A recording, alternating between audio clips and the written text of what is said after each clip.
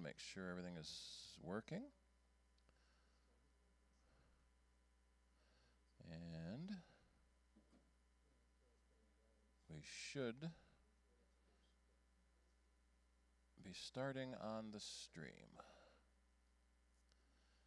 And let me see. Are you? Yep, you say we're live. Okay, so the stream is live. So welcome everyone to the November, 13th Apple CIDER meeting. 10 after, not too bad. So every month we try to get closer and closer to being on time. And the stream says it's live, but I don't see the link showing up.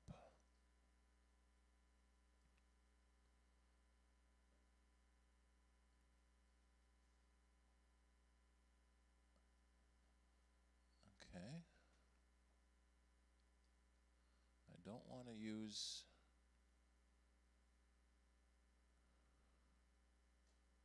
that.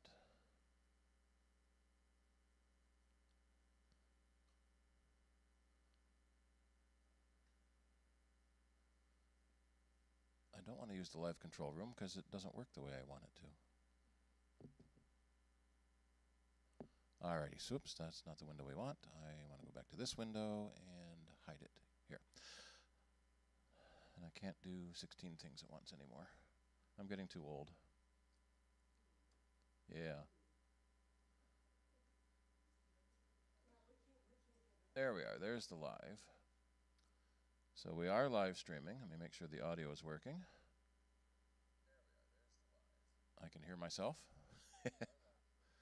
Welcome to everyone who is watching. There is someone watching online. Welcome. We had, who was it? Charlie was in North Carolina, was it? Said he had a couple of people that were interested in streaming, so maybe Charlie's watching. So, any guests tonight? Other than our main speaker. So pretty much everyone knows how things work. Apple CIDER Users Group.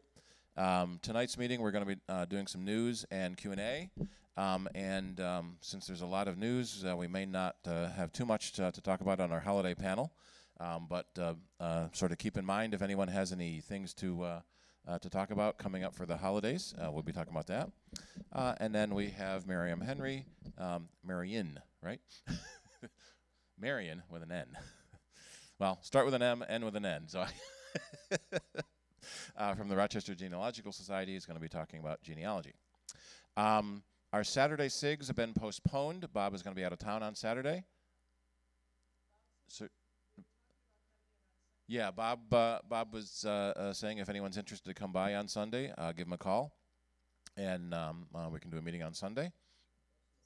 Next Wednesday night at the Irondequoit United Church of Christ is our board meeting. If you're interested in seeing how the club works, you're more than welcome to come. It's open to the public. And then we typically go out to eat afterwards. So some people come to the meeting just so they can go out to eat.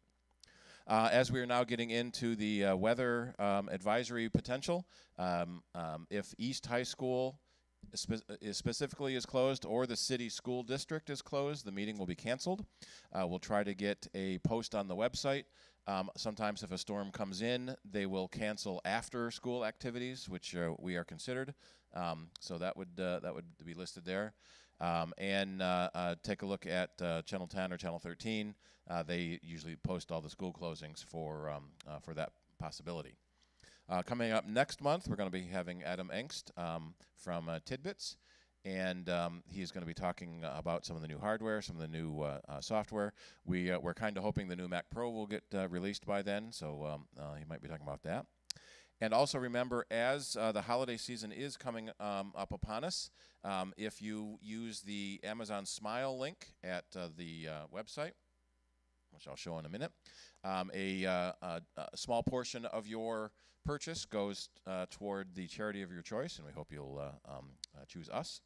And it doesn't raise your price any. Amazon just takes a little bit out of their margin to pay for that.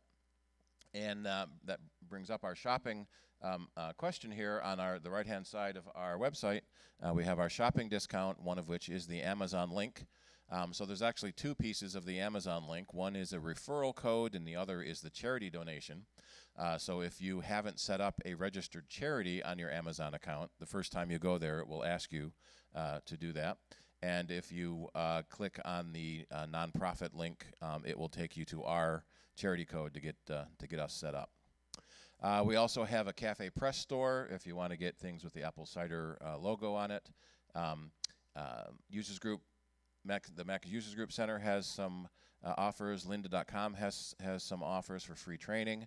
And the Take Control book series from formerly from Tidbits Publishing. Adam and Tanya sold that recently. They have a catalog available, including a free Read Me First on how to take control of taking control. So we all need to have more control of our computers. Alrighty, so let's jump into some of the news. Big news today from Apple. The anxiously awaited 16-inch MacBook Pro was announced via press release. We were expecting more of a fanfare with inviting press to the Steve Jobs Theater, and or even maybe someplace in New York. Apple's got a smaller room in New York they could meet at. But no, that was just a press release. And so basically it's the 15-inch computer, MacBook Pro, in a larger 16-inch screen. So what they've done is reduce the size of the bezels. You may notice on the side here, on the left and right, the bezels are a lot smaller, so they can get 16 inches of more screen. What's kind of interesting is the 15-inch model is actually 15.4, but we never said that 0.4. It was just 15. So it went from 15.4 to 15.10. So it only went up just over half an inch. So it's 16 now. So it's not, it's not a whole inch. It's 0.6 of an inch. Yeah. So now it's a 16-inch model. In the old 15-inch model, when you went into the tech specs, it did say 15.4 inches, but everyone just said 15-inch. So one of the things, let's go into the Learn More, is it is the biggest and brightest screen they've had. We're going to talk about some of the other stuff in a minute.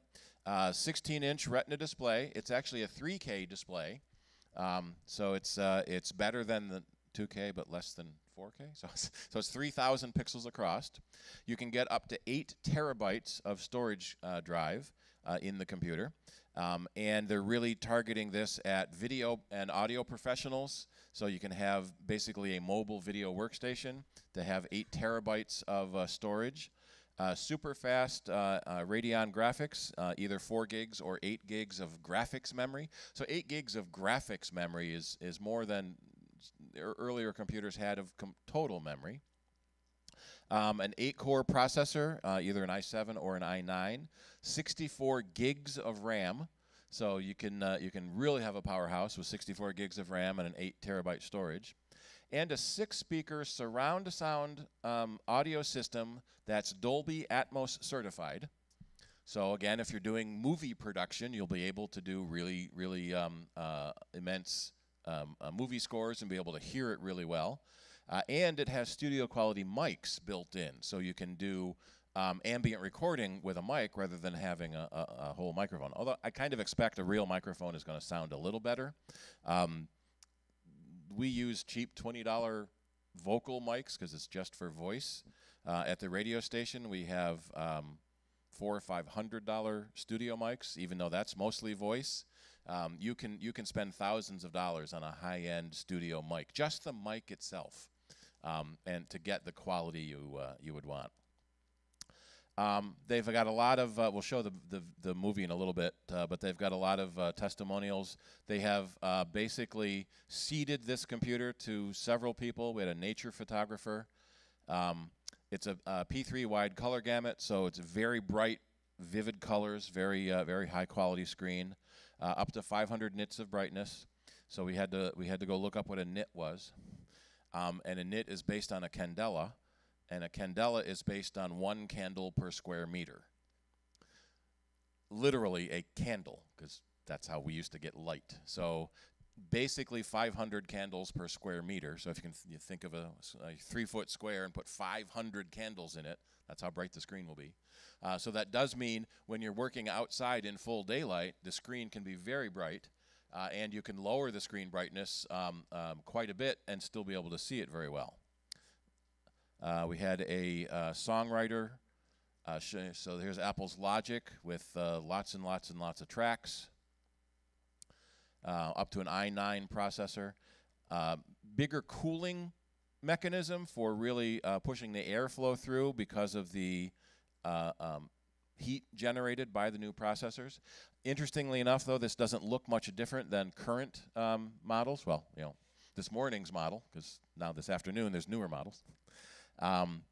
And larger heat sink with bigger airflow, so everything keeps more and more cooler. In fact, you may notice I have a cooling pad under my computer because it gets kind of warm, pretty warm, doing everything we're doing here with the video and audio streaming. Twice as fast as the previous MacBook, running different programs. Graphics are amazing. We've got an Industrial Light and Magic person apparently doing Iron Man and Falcon. So that's one of the that's the Civil War movie, I think it is. Yeah, as I mentioned, up to 8 gigabytes of video memory. Running your Unity editor, which is done for video games, you can do it's up to twice as fast. Let's see, the keyboard was a big thing. So they had another video game developer talk about the keyboard. A lot of people have been critical of Apple's Butterfly keyboard being very loud and having problems with dust and dirt getting under the keyboard and then not coming out, so then your key quits working. And so after over 3 generations of keyboards, they started putting a silicon rubber around the key to help stop stuff from getting down in there, but it still did. So if anyone has from the 12-inch MacBook in 2015 and then the MacBook Pros that all have the Butterfly keyboard, if you have keys that aren't working, either they don't work at all or they do double or triple key entry, Apple has a repair program that will replace the keyboard for free up to 4 years from date of purchase. And so nice peace of mind that if anything goes wrong with your keyboard, they'll replace it. What Apple has done now is they've re-engineered the old scissor switch, and it has 1 millimeter of travel.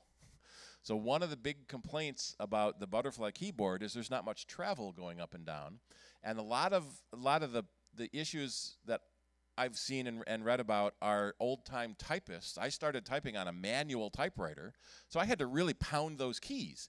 And so when I'm typing along, I really pound those keys, even though I don't have to, but for 40 years I did. So it's hard to stop doing that. And there's not much travel on the keys. Like in the old mechanical typewriters, that key would go up and down an inch or more. And so now it goes about 1 millimeter. A better more responsive touch bar, and a physical escape key is back. A lot of programmers apparently wanted that physical escape key, which is used a lot in different programming. So now you've got the escape key on the left, and you've got the Touch ID on the right. So it has the touch sensor in for the fingerprint reader, and then the regular giant trackpad, really huge multi-touch trackpad available. So it's kind of now with the touch bar is bracketed by that physical escape key and the physical fingerprint reader power button. So Face ID was a rumor, and the big thing we think is that there's not enough space to put in all the sensors because the screen is too thin and the bezel's too small. When you look at how thin the screen is on the computer screen versus the iPad that has Face ID, the usual, the guess, because Apple hasn't said for sure, the guess is that it's just physically not big enough. So some people were saying, well, I wouldn't mind a bump sticking out the back a little bit, like the phones have. Right, but it's about twice as big or 3 times as big as the screen. So there's a PC laptop that put the camera on the keyboard where there's more room, and now whenever you're doing a voice chat or a video chat on that model, the camera's looking up your nose. At least when the camera's on top of the screen, it's sort of looking at your face. In fact, I have to make sure I keep my screen pointing at me for the video. And that's okay. Sorry to YouTube. I was in the wrong window. I got to go to this window, and now on that window it will be on YouTube. Come on. All right. So we went through that. Went through the video, the keyboard. So they're saying the keyboard is a whole lot better than it used to be. The 6-speaker sound. Again, Dolby Atmos, up to 8 terabytes of storage. So here's Adobe Bridge, so you have huge screen space. So a lot of people used to like the screen space of the 17-inch, but they didn't like the weight of the 17-inch. And so now we've got more screen space in the 16-inch than the 17-inch used to have. Even in the old 15-inch, it had more screen space. So people that want that huge screen have the ability. And they've also increased the battery. They now have a 100 watt-hour lithium polymer battery that will last up to 11 hours of wireless web and video playback. See footnote 21. So if you're just watching video and surfing the web, it will last up to 11 hours. And 100 watt-hours is an interesting limit. That's the limit of what the FAA will allow on an airplane. So if you have a battery more than 100 watt-hours, you can't take it on an airplane. So they'll still be able to take the computer on an airplane. On the inside of the computer, in fact, that was one of the pictures up here too. The inside of the computer, you can see how big the battery is. So this whole bottom half of it is battery, and it's just mostly battery on the inside. Let's see. The T2 security chip controls the fingerprint reader, the secure enclave, so it can do Apple Pay payment methods with your fingerprint. It helps to secure the boot process and to encrypt your storage. So if someone physically gets your computer, they can't mount your drive to access your data because it's all encrypted under the T2 chip. We in the service department, we find problems that part of the new security is you can't boot an external drive, because that's what the bad guys will do. They'll boot an external drive to access your stuff once they physically have your computer. So you have to manually go in and turn that feature on to reduce the security to allow someone in to boot externally. So that's a little annoying in the service department, but it does add more security for end users. The new same Thunderbolt 3, up to 40 gigabits per second. Monitors. It will support 2 6K monitors. And just coincidentally, Apple is releasing a 6K monitor, the Pro XDR machine. And so with that Thunderbolt speed and the graphics processor it has, you can do 6K monitors. I think you can do 4 4K monitors or 2 6K monitors. So as a production studio on the road, you've got this giant 16-inch laptop, and then you get back to your studio in the office, plug in your 2 giant monitors, and then you can really go.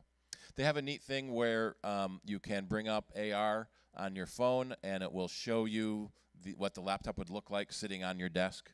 They've got the same thing for the Mac Pro, so you can see the Mac Pro sitting on the floor next to your desk.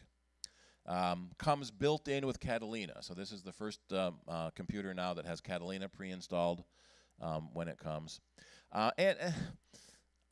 Annoyingly, you can get $2,500 back when you trade up. So if you bought a new machine yesterday for $3,000, you'll get $2,500 back to trade up. But what's really interesting, and what I always like doing, is maxing things out. But one of the things that we were surprised at is a lot of the rumors said the 16-inch was going to be on top of the 15-inch, and they'd keep the 15-inch, which starts at $23.99, and the 16-inch would probably start at $3,000. What they did is they replaced the 15-inch, And so now the 16-inch starts at $23.99. But one of the things they did is now it starts with 512 storage. So the 15-inch used to start with 256. So in essence, they've lowered the price of the new 16-inch computer. And then for $27.99, you get the 1 terabyte SSD, and you get the i9 processor versus the i7. So you get a really souped-up computer with the stock configuration. But what I always like doing is maxing everything out. So let's go in here. And it comes with a 2.3 gigahertz i9, which will turbo boost to 4.8. But let's go to 5.0 gigahertz. 64 gigs of RAM is only $800 more. Now, the RAM and the storage cannot be added to later or upgraded later, so you have to buy what you think you're going to need. So let's just get the 64 gigs of storage. Let's get the 8 gig video card. It's only $100. The 8 terabyte storage is $2,200, which is almost more than the whole computer. So now we're at $6,100 for a maxed out model, which is about $1,000 cheaper than it used to be for a significantly more computer. So the sort of the joke is when you're doing a $100 million Hollywood movie, $6 grand for a mobile workstation is nothing. Even the new Mac Pro, the rumors are it's going to push $50,000 if you max it out. That's nothing for a $100 million movie. I'll take 10, and then my movie gets done faster. And let's see, I think, did they say it's available today? No, next week. Next week, if you want to pay more, no, Friday, if you want to pay for faster delivery, or next week for free delivery. So how many people want to rush out and get one? How many people want to rush out and get? How many people are going to rush out and get one? Yes. Oh, yes, yeah, two different questions, yep. Want versus need. So the 13-inch is still the previous generation of 13-inch. That didn't change at all. Let me see. Let's go up to Mac here. Just the 16-inch is new. The 13-inch didn't change.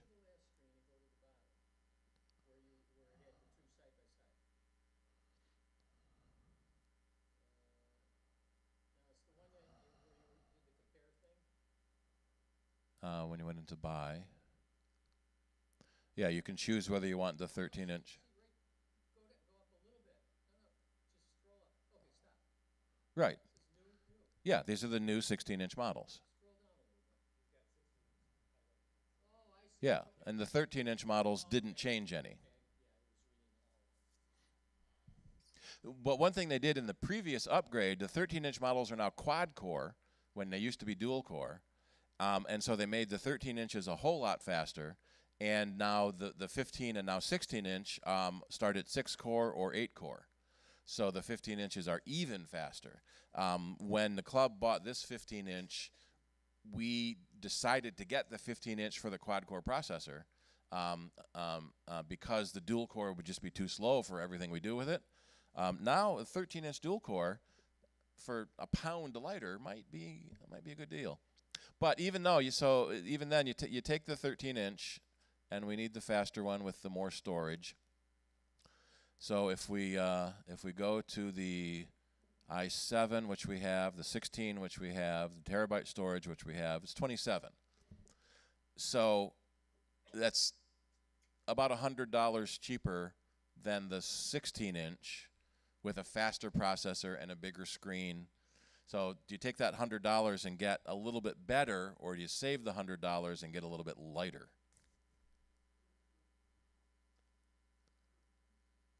So it's all a matter of what your wallet will do when you whip out your Apple Pay card. So now Apple Pay, you get 3% when you buy in the Apple Store, and someone was talking about for iPhone. We were looking at this on Soundbites a while ago. When you buy an iPhone on your Apple card, you get 3% back. but they have a monthly payment plan. They don't charge any interest on their monthly payments. So if, $6.99 divided by 24 is, 29.12. So if you buy a phone on the payment plan, put it on your Apple Card, it's negative 3% interest rate that you pay. So in essence, they pay you to buy the phone because you don't have to pay an interest rate. Because we were looking then at the Google Pixel, and they're charging $100 interest over the 2-year period, which isn't bad, but $100 interest. So you can get negative 3% interest when you buy something on the Apple Pay card. So that's something to keep in mind with the Apple Pay card. They are adding more services that give you the 3% cash back. And I want to learn more. I think it was Uber and who else? They just added a couple. Yeah, the 3% used to be only Apple, and now, yeah. So Uber, T-Mobile, Walgreens, Duane Reade. So more companies are coming out with 3% because there was a lot of almost criticism of the Apple Card giving you only 3%. I've got a Discover card that gives you 5% on certain retailers. Everything else is 1%. So what's interesting is for the Christmas quarter, Amazon, Target, and Walmart are your 5% back, which is where you're going to be buying all your Christmas stuff. So that's the Apple 16-inch MacBook. So if you have an older model computer, you might be interested in upgrading, especially if you do video production, audio production, more professional work. This is really a pro computer. There's been a lot of criticism about what pro means anymore, but this is pro. George?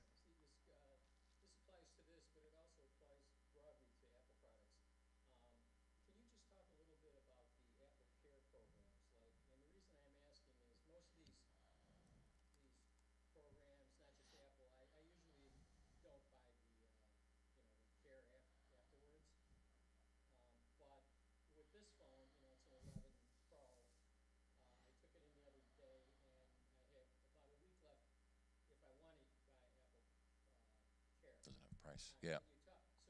So yeah. Yep. So the question is about Apple Care. In general, a lot of people recommend don't getting the extended warranty on your stuff because it usually doesn't pay for itself. With Apple products, it usually does pay for itself. Apple Care Plus now covers accidental damage. So previous Apple Care didn't. So it just extended your warranty 2 years to make it 3 years total. Right. So now Apple Care Plus will give you 2 incident fees. So say you drop your phone and break the glass. That's not covered by Apple Care, so you'd end up paying $100, $150.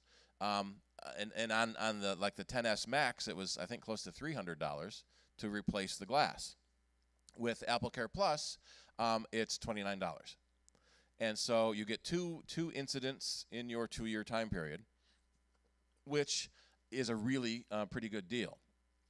One of the things we often see, especially with Verizon, is they want to sell you the carrier insurance, which is $10 a month. That doesn't sound bad. That's $120 a year. But then when you have an incident, it's a $179 service fee.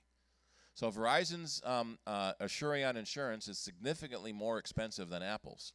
And their service fees are significantly more expensive than Apple's. So don't get Verizon. Get the Apple Care. Apple will give you 60 days to purchase Apple Care from your original date of purchase, because they really don't want you to break the phone and then go buy the Apple Care. And generally speaking, it also adds your 90-day of phone support gets extended to 3 years with computers and 2 years with mobile devices. And it can be covered for everything. The Apple TV and the HomePod, we usually don't recommend Apple Care because they're so inexpensive as it is. But having that break protection, and even with like an iMac, the iMac Apple Care is $169, so it's relatively inexpensive. And we have seen people, you sort of say with a laptop, with a phone, you're carrying it around, there's more chance of dropping it and breaking it.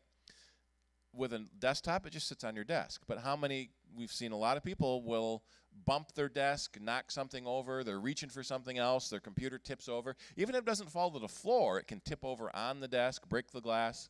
And the way the iMac, the glass and the LCD and everything is glued together, it's about an $800 repair.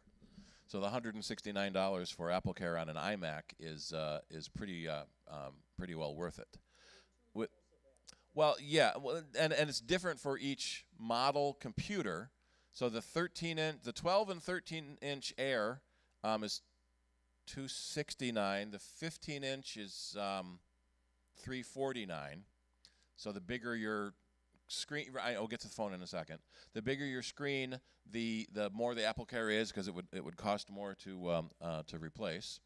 The iPad is $99. And the service fee is $49. So iPad AppleCare is really cost effective, especially if you think you might drop it, which a lot of people do. Where it gets a little trickier is with the phone, because the small phones have one price, the big phones have a different price. And now they also include another tier, which is AppleCare Plus with theft and loss protection.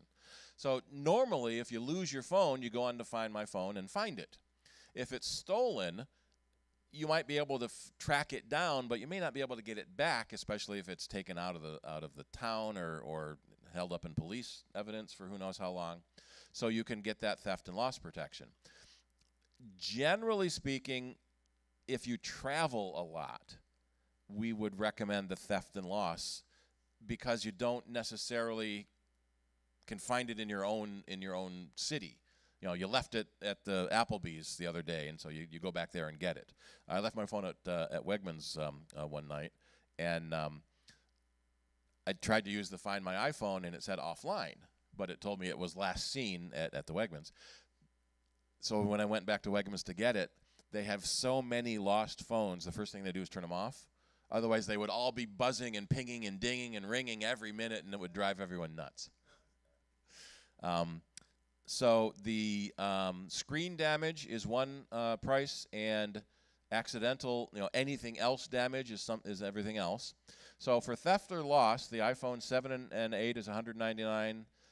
The smaller of the newer phones is $229. The biggest of the newer phones is $269. So that's significantly less. The iPhone XS Max could be $1,500 if you max it out. If you lose it or it gets stolen, $269, you get another one. So we generally like the regular AppleCare Plus. Adding the theft is a little more of a decision, but if you tend to travel a lot, we feel it's worth it, because there's more chance of losing it somewhere not home. The other thing that she told me that people might be interested in knowing is that after, 2 years? Okay. Yeah, after 2 years, it didn't used to be.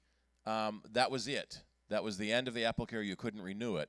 But we are hearing from people, I haven't seen it anywhere listed, that you can keep your AppleCare going. Yeah, I haven't found that screen anywhere. And it was the same month. I think it was the same month. You can buy monthly or annual.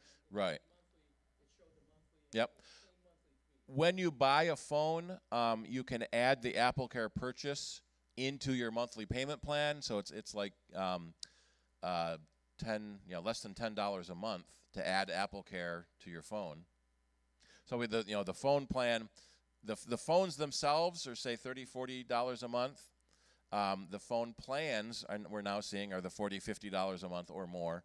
So add it all together, you're probably paying $100 a phone. But when you pay off your phone, your price goes down.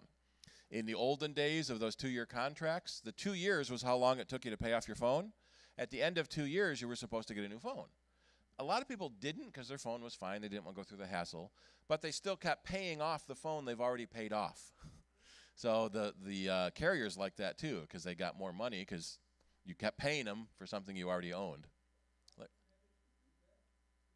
Well, in the Well, in the olden days of contracts, so right now we're not doing a contract, we're doing a payment plan. It's a nebulous legal distinction. So when you had a 2-year contract for, say, $100 a month, half of that was the phone and half of that was the service. At the end of 2 years, you've paid off your phone, and your price should go down because now you're only paying for service. They never lower the price. They kept charging you $100 a month, so now you're paying for a phone you've already paid for. It's like you finish paying your car payment, but you keep paying them anyway because you still have the car. But so that only was an issue with the contracts, which most companies stopped doing 3 or 4 years ago. So there's probably not anyone in a contract anymore. You're just on a payment plan. Installment payment, yeah, installment plan, yeah.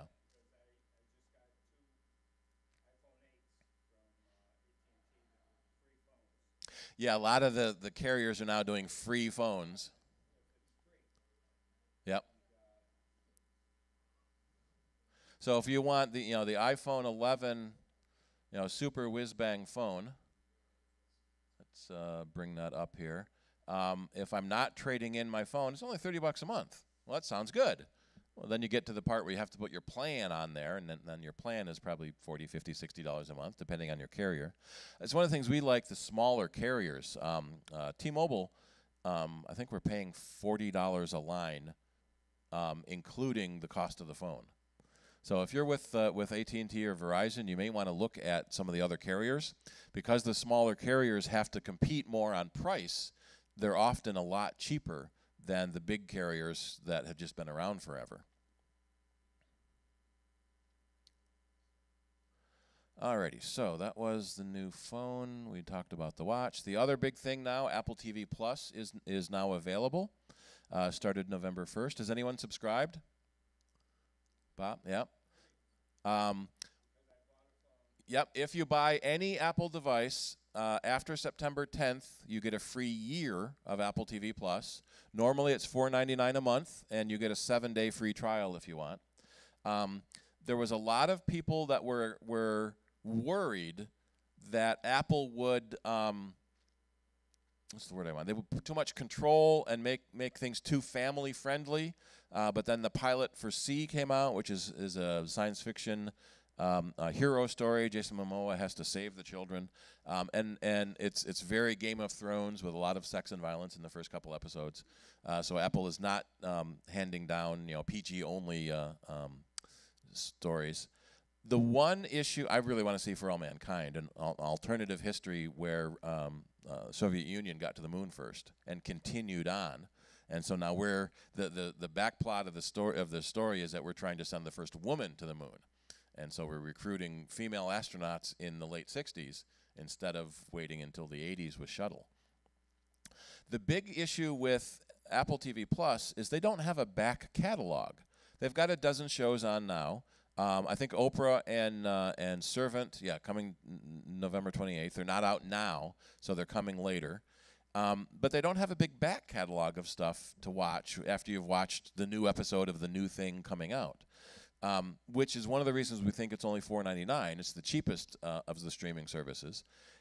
And they're getting big names. The morning show is Jennifer Aniston, Reese Witherspoon, and Steve Carell. C is Jason Momoa. They've got Oprah. For All Mankind is Brandon Braga, who did a bunch of the Star Treks and Battlestar Galactica. So there's big name people are doing these. And so it's heating up more streaming wars again. And what that's also we're seeing now is Disney Plus. Disney Plus opened yesterday, I think it was, and immediately crashed. Disney announced 10 million people have subscribed, and so everyone was trying to download everything at once, and so had a lot of problems yesterday morning. Disney is $6.99 a month, and they do have new shows in the Marvel universe, in the Star Wars universe, but then they also have this huge back catalog of all the Disney movies, the Pixar movies, the Marvel, Star Wars. They own everything, basically, and so they have this huge back catalog. So $6 a month to get all the new stuff and all their old stuff is a pretty good deal, and they have a $69 a year plan So if you pay for a year, you get 2 months free. And then for $12.99, they're throwing in Hulu and ESPN. Now, me personally, I don't watch much sports, so ESPN Plus isn't much. But $6 a month to get Hulu, that's less than what Hulu costs to get all the stuff that Hulu has on it now. And so we're moving into a new era of streaming wars, where companies are pulling back their shows and creating their own streaming service. HBO Max is probably the next big one to come out with HBO's back content. And we're seeing this fight among content providers. In fact, even Disney has taken stuff off of Netflix to put on the Disney service. When they bought Marvel, Netflix was running some of the secondary Marvel characters. Was it Luke Cage and Jessica Jones and Daredevil? And they're pulling them off of Netflix as soon as those contracts expires to put them on Disney Plus. So we, for years, have been wanting a la carte television. So you buy the channels you want. Well, now we pretty much have it. We can buy channels from a dozen different services. You can get regular TV channels, don't have to come from Spectrum. There's YouTube TV and Hulu TV and Sling TV and Amazon channels and all these companies selling TV channels, plus all the extra services and extra shows that are on other channels. You may end up paying more for your television content than you are now. So even now with cable, I've got cable TV. I haven't pulled the trigger yet myself, but I want Netflix for those shows. I want Disney for those shows. In fact, I think Shirley's going to pay for Disney. I do subscribe to Amazon Prime because I like the free shipping, but also they give me free books, free movies, free TV shows. So Amazon Prime is another pretty good deal because Amazon has so many other things. That's $120 a year is a lot. $10 $10 a month doesn't sound like a lot until you say $120 a year. Yeah, if you shop with Amazon, one of the big things with Prime used to be free 2-day shipping. Well, now they have so many more distribution centers, and including one is going to come online in Rochester. You're going to get free 1-day shipping, and some stuff may even be free same-day shipping because it's already in the warehouse. In fact, someone on one of the shows I was watching said that Amazon has this, one of their algorithms is for some of the Amazon basics stuff. You buy paper towels, you buy a giant pack of paper towels once a month.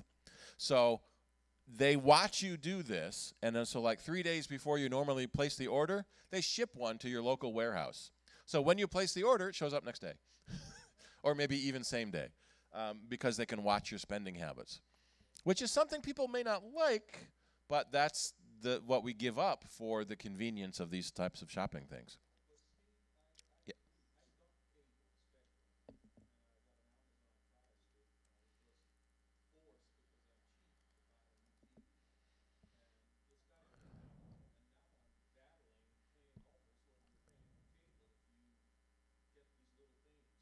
Yeah.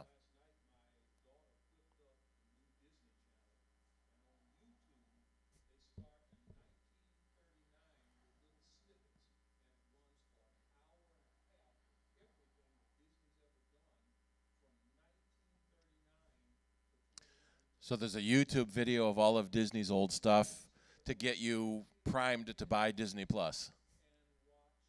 I did hear there's a disclaimer on some of the Disney stuff about the social norms of the time may not reflect current attitudes, but that's the way they were back then.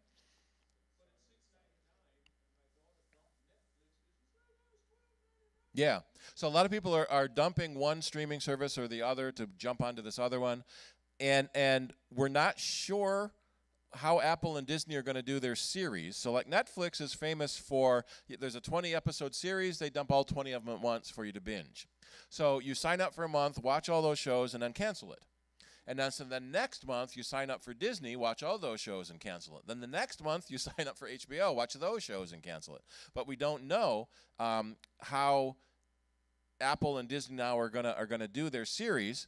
I think Apple is dropping 2 or 3 episodes at once, and then once a week.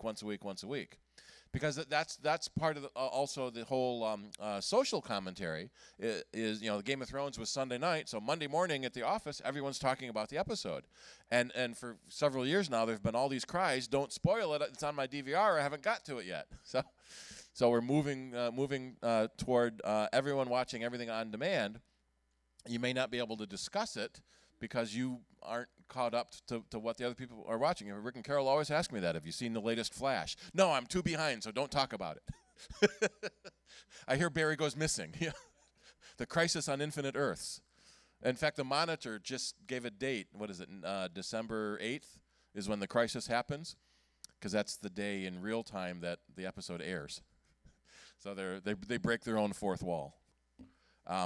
So it's TV is becoming an interesting thing. We'll have to have Phil in a couple of months to see how things are shaking out with what's now being called the streaming wars. Barbara. So how do you compare the services?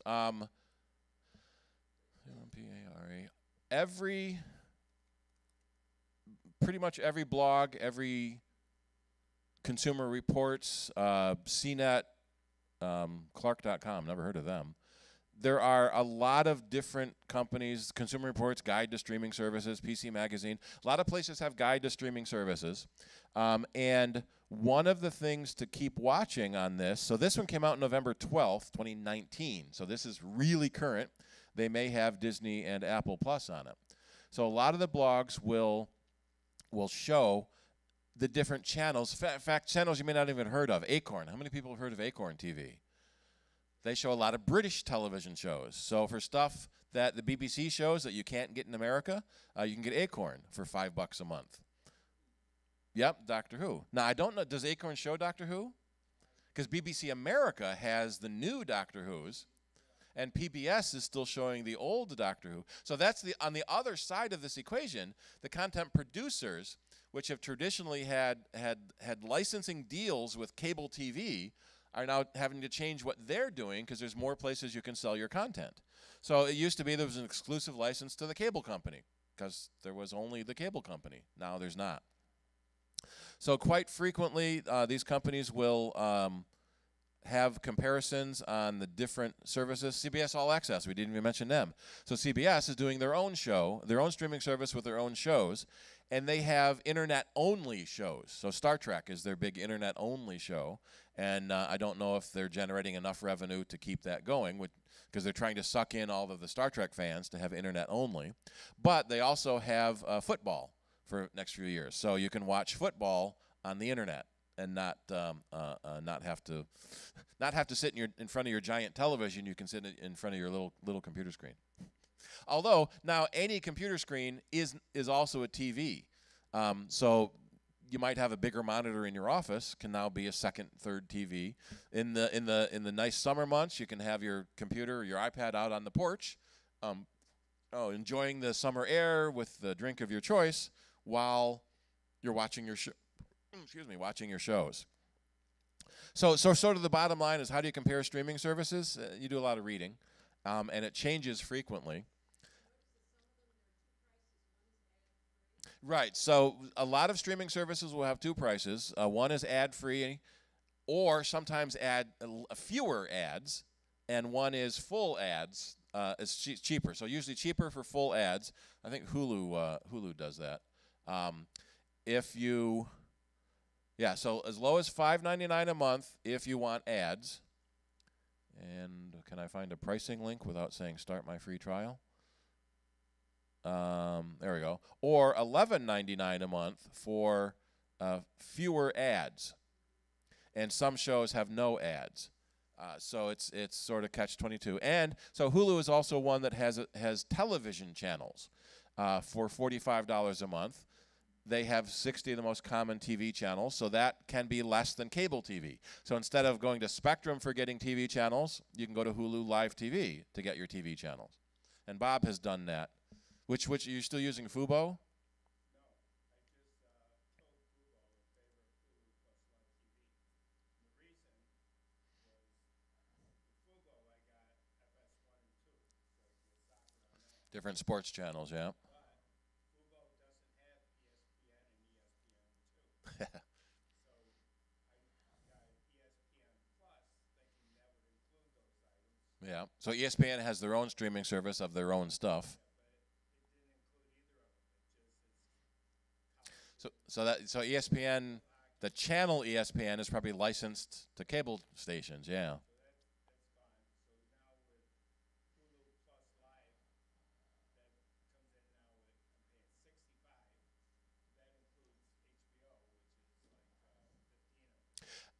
Yep. That's one of the other things. Some of these have add-ons, so you can get HBO, Showtime, the traditional extra channels.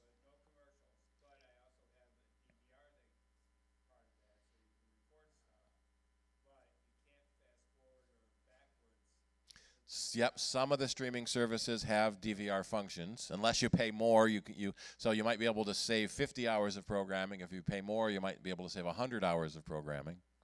So.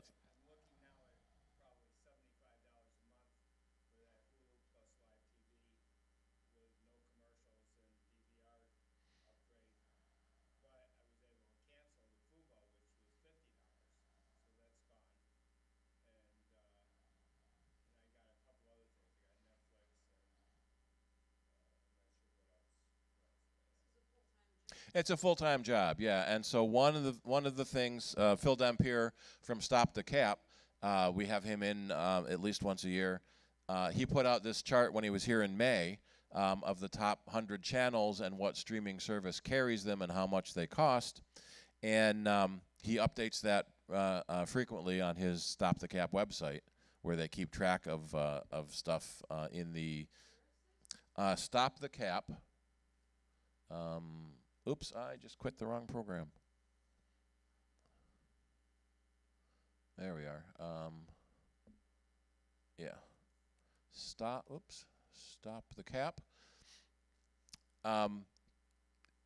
So he's promoting better broadband, fighting data caps. He actually started the company, 10, 15 years ago now, when Frontier was going to put a 5 gigabyte per month cap on their data television service. Or not an internet service. So now Frontier, and he predicted when he was here in May that Frontier is going to be bankrupt by the end of the year, and now it might be early next year before they go bankrupt. They keep buying up local telephone companies as local telephone companies are dying off because most people are moving to cell phone and not using landlines anymore. So Frontier got out of the cell phone business so they could get into the local phone line business. I don't know if the link is directly on here. Let's see. He does streaming services. Let's search for streaming services, and they'll be in an article where he's done. It was in May. The last one he did was in May, so it may not be here. There we go. So here's what streaming services there are. Some of them. I don't see a compare button though. So, okay, so this is if you want articles on a certain topic. So these are articles about Apple TV, not comparing the services themselves. I should send him a message asking him to, if he makes that article available frequently. But I don't know how fast he updates it. I know he updates it before he comes to our meeting. So yeah, so it's a full-time job trying to keep track of all your services. What we like to say to start with, have a notebook next to your computer and write down the networks you watch. Not just the shows, but what network they're on. So you know I need the Smithsonian Network, I need the History Network, I need FS1 Network. Because that's how the services are advertised. It's not, I want to get channel 8, 113, and 427. You need to know the name of the network you're on. In fact, that's why most TV shows now have the little network logo in the corner for that brand awareness. Most people don't know what networks any of their shows are on. They just know I want to watch NCIS on channel 8 at 8 o'clock. And so NCIS, that's one of the franchises that are CBS only. So to watch NCIS online, you have to subscribe to CBS All Access. Alrighty. Anyone have any burning questions, or we'll take a break and then get into Marian? Ding.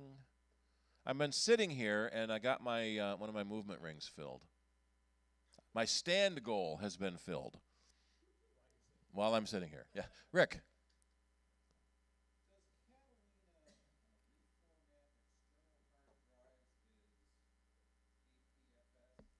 So, question about Catalina and reformatting hard drives. Why is my hang on just a second. My Safari window's not broadcasting right. Sorry, there we are. Gotta get that Safari window. So when you upgrade, and this actually started in High Sierra, there's a new file system called APFS. You don't have to worry too much about it. It's just a new way of doing things. And when you have a solid state drive, I can't type and talk at the same time anymore. L-I-N-A. When you have a solid state drive, it would switch that solid state drive to the new file system. If you had a spinning drive, it didn't for internal drives. I don't know if they're doing that to external drives. I don't think so. Unless you install it on an external drive, and then it switches to APFS. So Mojave and Catalina, the boot drive is APFS. So if you install it on an external drive, it probably switches it to APFS. One of the other problems we've run into, well, the big problem with Catalina is 32-bit programs are dead and won't work anymore. So make sure before you upgrade to Catalina, and Apple's getting sneaky, jerks. Microsoft got into huge trouble for sneaking in Windows 10 upgrades, and now Apple is sneaking in a High Sierra Catalina upgrade without making it clear that you're doing a system upgrade to a completely new system and not just loading the next update. So I have an update waiting, but I can upgrade. And so you're going to get notifications that you should upgrade to Catalina. And then you hit OK, and your whole computer dies because nothing works because you've got old software. There is a warning that old programs are not optimized for Catalina. And people say, oh, OK, I don't care. What that really means is they won't run under Catalina. So in Mojave, we're getting warnings about old programs, and specifically it means 32-bit old programs, are not optimized and may not work on a future OS. Well, we're at that point now. 32-bit programs will not work, but the messages aren't clear enough. So we've sort of had a new business recently at our shop of downgrading people back to Mojave. And if you have an external backup drive, it's a little easier to downgrade to Mojave. You still have you back up, erase your computer, install Mojave, and then restore from backup. So it's a long, tedious process, but it can be done. One of the things that pardon?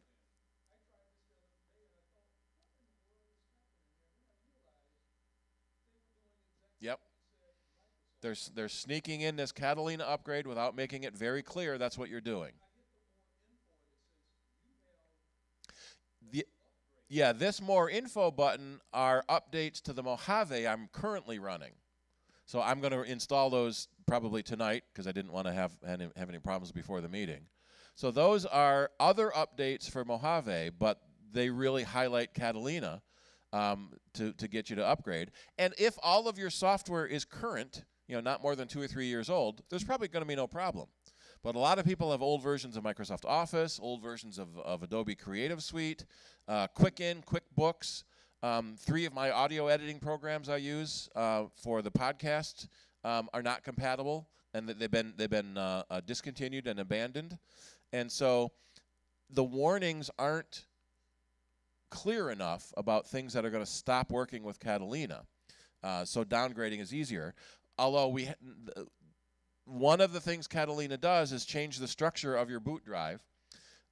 So we're used to having one hard drive icon for your hard drive. And I was looking external. Let me see if I can find that. So we're used to having one hard drive icon. What Catalina does, and they're doing it for good reasons. They're splitting your OS and your data into 2 volumes. but then showing it to you as a single volume so it looks exactly the way it used to, and you don't know any different. But that does mean if the OS gets corrupted, your data is okay, and if your data gets corrupted, your OS is okay. And that's why it makes it easier to downgrade, because you didn't used to be able to downgrade an OS because the OS and your data were all mixed together.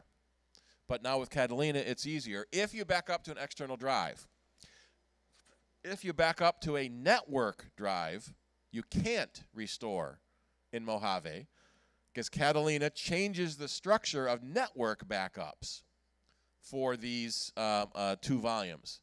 And so you have to go back to the Mojave backup. So make sure, sort of in general, make sure you have a backup before you do an upgrade. But people aren't realizing this is an upgrade because the messages aren't clear enough. And for all the flack that Microsoft got into, we're really surprised that Apple is doing this too. Yeah. Mm-hmm. If you Google streaming service comparison chart, Yeah. should be the second. Clark, PC Magazine, Consumer Reports, CNET. So that one's from September 1st. Here's another one from CNET on September 23rd. Yeah.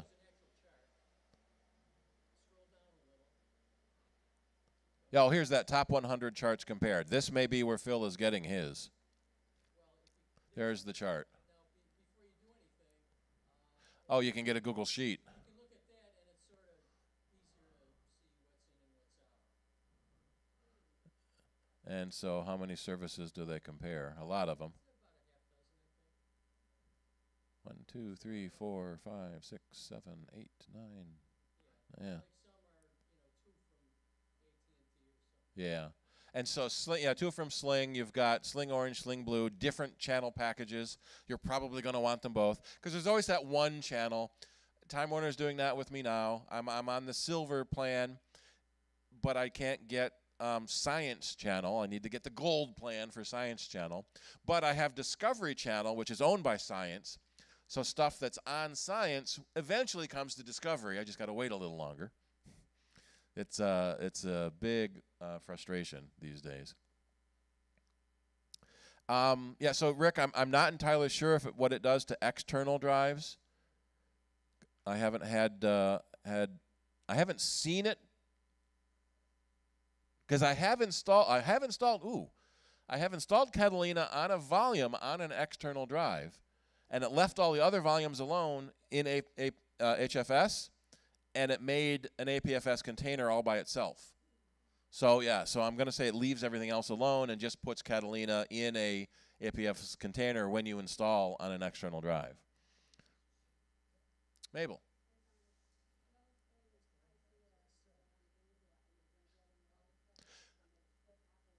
So the question is about staying in High Sierra. We are generally recommending that you stick with High Sierra 10.13. Unless your computer is a 2015, 2016 or so. Basically, 8 gigs of RAM and a solid-state drive. Mojave was really slow on older computers. That 8 gigs of RAM and a solid-state drive really, really helps. And so if you have that, Mojave's okay. But there are compatibility issues with older software, but not as bad as Catalina was. But so check your older software. We've talked in the past about a website called Roaring Apps. Roaring Apps, back when the Apple code names were large roaring cats, where you can put in a program. So let's do Photoshop. So say I have an old Photoshop CS5, and you can see what the reports are on compatibility with different OSs. And so Mojave is interesting. 2/3 of the people say it works fine. 1/3 of the people say they've had problems. So it's a good place to go to check your third-party software. A little easier than going to the website of every single company you have software from. Eventually, we'll see Apple stop releasing updates. So right now, what they typically do is when they release, say, a security update, it comes out for the current version and 2 versions old. So we are still seeing updates for High Sierra. Let me get to the apple.com/support/downloads, I think it is. So they're still releasing updates for High Sierra. Of course not. But when the next version comes out, 10.16, they'll probably stop doing High Sierra updates. But so in another year, you may have to decide to upgrade to 10.14, or you may be ready for a new computer at that point. But currently, High Sierra is still supported and working. Yep. Alrighty, we're going to take a 10-15 minute break. We have some refreshments over there. I know, Shirley, you made a zucchini bread. What else? What else do we have? Brownies. Ooh, we'd over there quick for brownies. And I can take membership if you need to check your expiration date. I can check that as well. Alrighty. And when we get back, we're going to have Marian from the Rochester Genealogical Society. Okay, let me. Where is my credit card reader? Either way is fine. I can get the credit card reader out.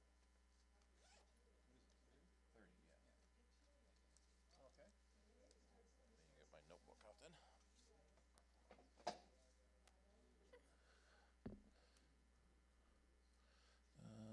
Let's see. And what was your last name? Thomas,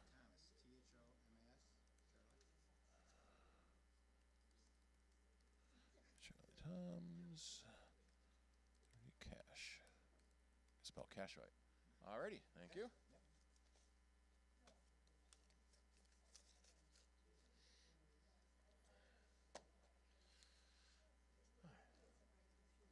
I'm gonna do it this way.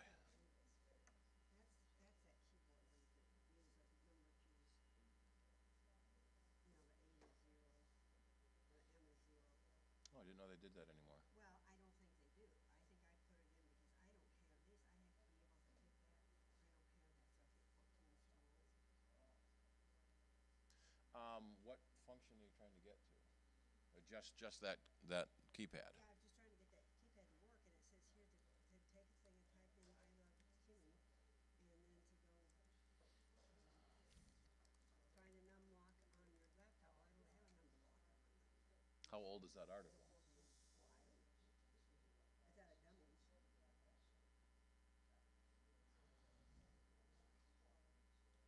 Go ahead. No, I was trying to see, because I know that used to be a feature. I don't know if it still is. I'm thinking that it's just something older.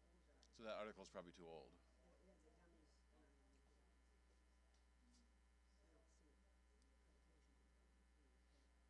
I said I'd call somebody. I don't know. Somewhere that came up a long time ago, and they had copy it, but then I couldn't figure out how to engage it. I think that's it. See, I don't have all these things up here, numlock or any of that on my keyboard. Yeah, that's a desktop keyboard. Yeah, that's a desktop.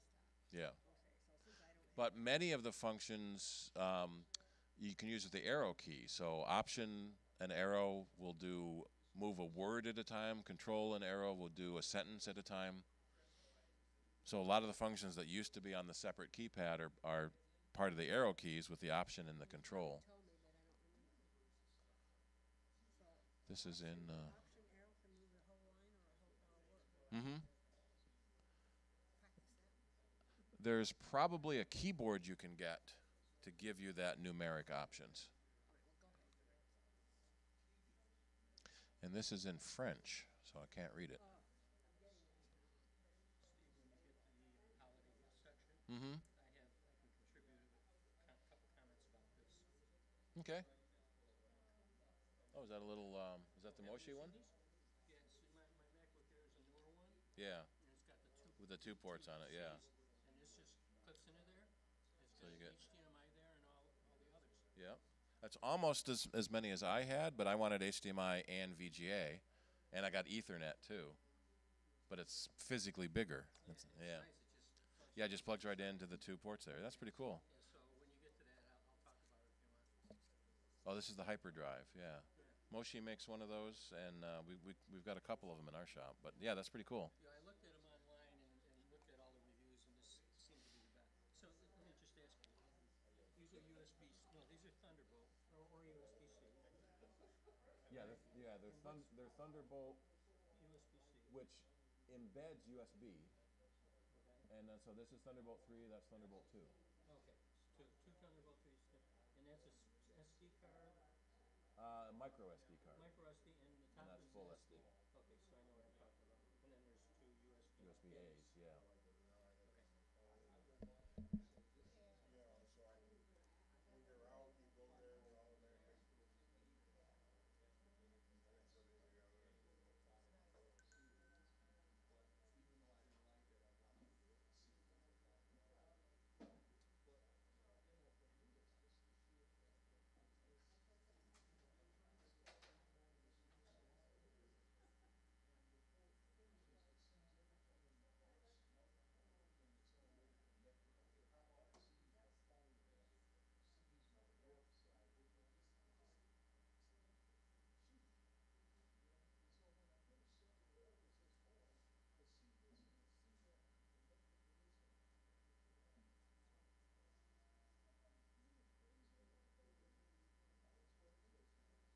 You're gone too. Oh, thank you. Yeah.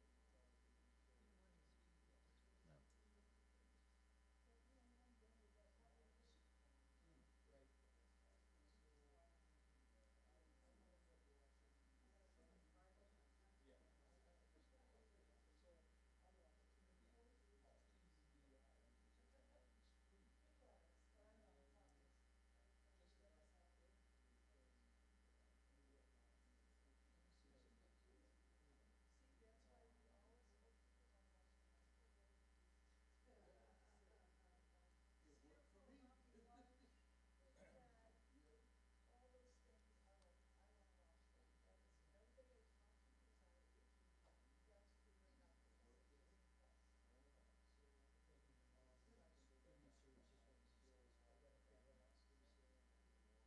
I gotta figure out one that has channels on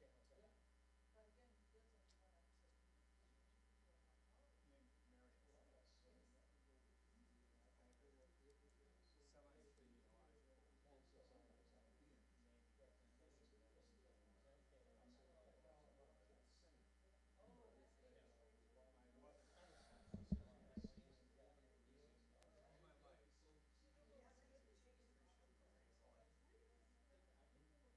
All my life, Well, yeah, because I had AT&T Plus Direct. all my life I've been doing this. I worked up when I did a little bit of Steve, one other thing census stuff, but it always had you might want to free mention shipping. if it comes up at all. Everything's in the middle of the night. When people are looking at streaming services, this is something Stop the Cap will tell you. Whatever you had, you can go in and you can usually get a better deal. And I found out with I have AT&T telephone, and they bought DirecTV, and I went in and I was complaining, and so my DirecTV cost me about $36 a month, and I got the full thing. So I'm going to go to probably streaming one of the streaming services one is, but not until. Yeah. I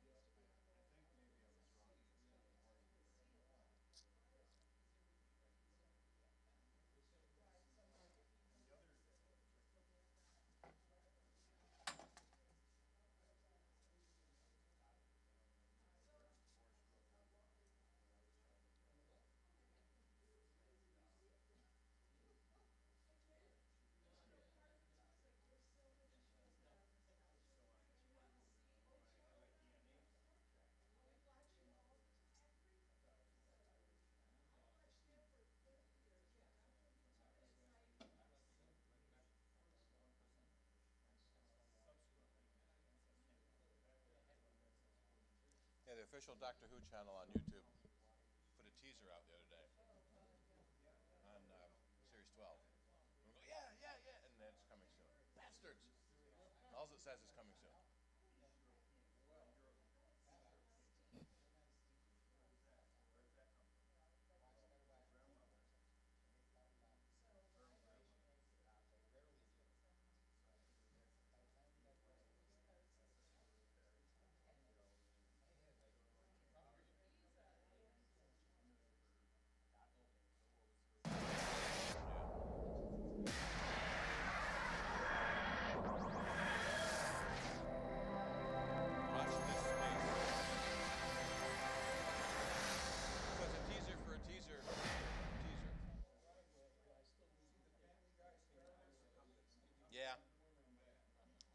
Family Guy porn parody the other day. Came up in my Family Guy feed. My granddaughter comes home today and she says her Spanish class,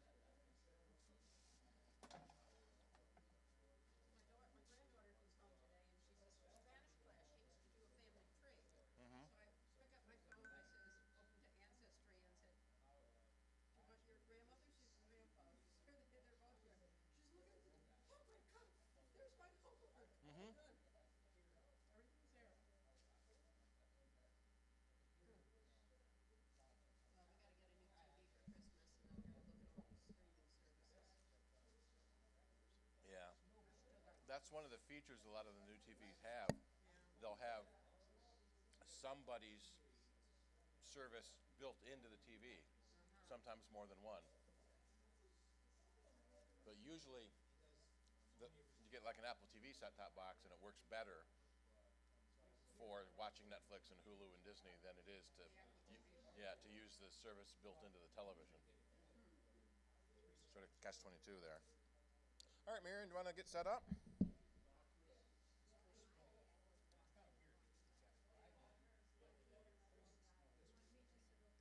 Yeah, why don't we over here?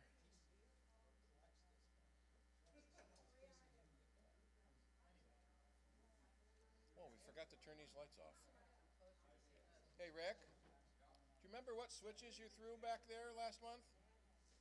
Yeah, watch the cable there. To turn these lights off up here?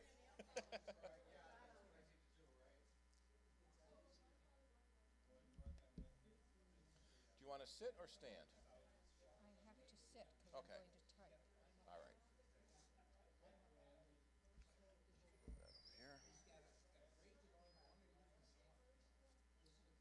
I have a landline too.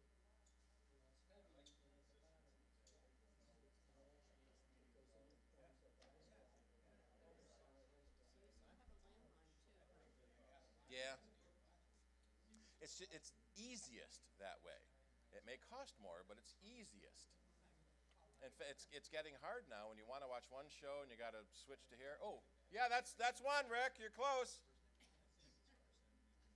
Oh, no, good. Yes. Just tell him to stop. Thank you.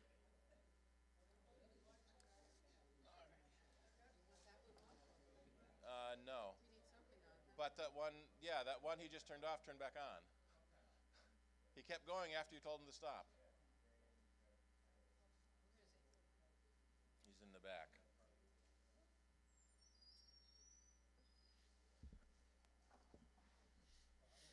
All right. Well, you kept going after she said stop. Turn that last one back on to get the lights back there. All righty. So we're going to turn your Wi-Fi on so you can join the network. And then we're going to AirPlay.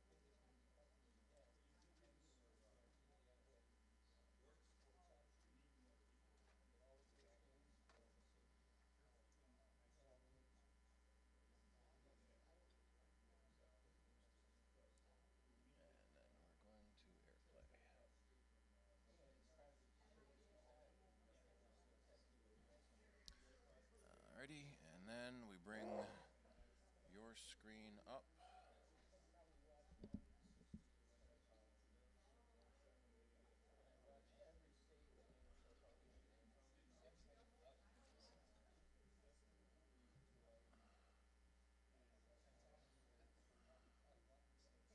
And we've got to bring that camera up. And this camera off. And then this we turn on. And there we are. So now we've got your camera, your computer on the feed. Well, let's make it a little bigger.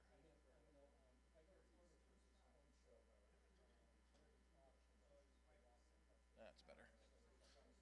Now you can read that easier. Okay. And then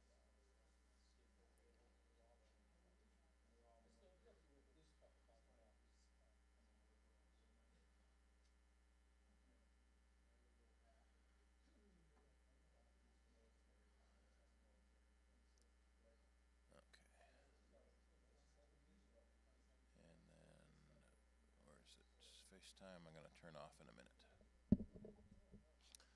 Alrighty. You ready? Okay. Alrighty, let's get started back again.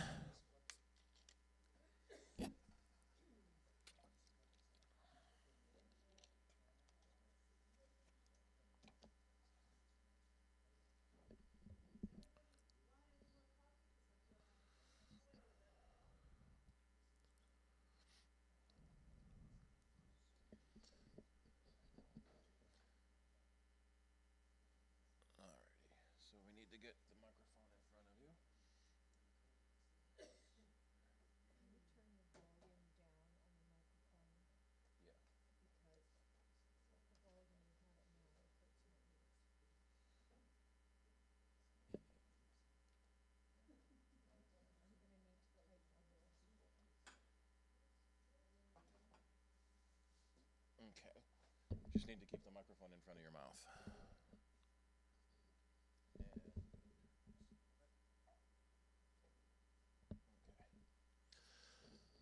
Alrighty, so we got her feed in there.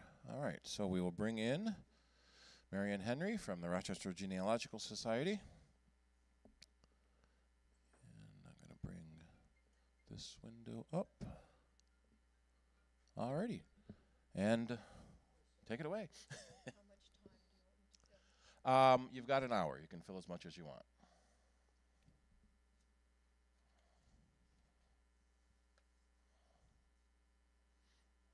Can you all hear me? No, you got to get the microphone right in front of you. Can you all hear me now? Nope, it has to be in front of you. Yeah. So yeah, it has to be right in front of you How am I gonna type if you do that? with your hands. All right, you put the microphone where you think it's gonna go. Okay. Just slide back a little bit first. Right there.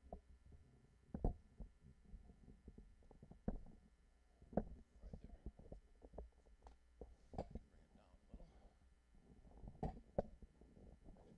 That's all the way down. Down this way. Okay, then you can slide in front.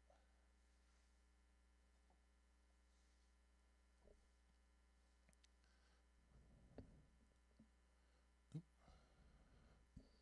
can you hear me? Turn that off. Oh, my knob just broke.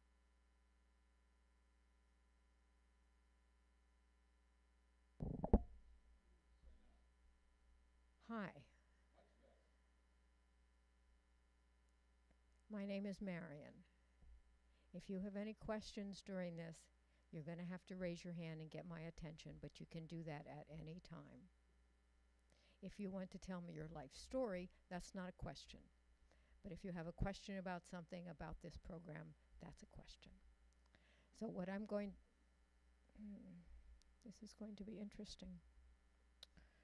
All right. What I'm going to talk about is this program called Reunion.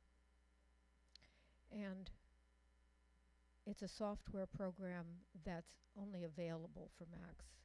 And it's the only genealogical software program that I have ever used, because when I started doing genealogy with a computer, I only had Mac computer. It was the only genealogy software available for Mac. Fortunately, it's a very good piece of software, and so I have continued with it. And so this is about Reunion version 12. It is the most recent version of the software. And what I have for you is essentially two parts for this talk. What I'm going to do first is to start with a blank spreadsheet. This program essentially builds up a database. And so I'm going to start with a blank sheet and show you how you would enter data if, in fact, you were to purchase this program and to start to do your own genealogy.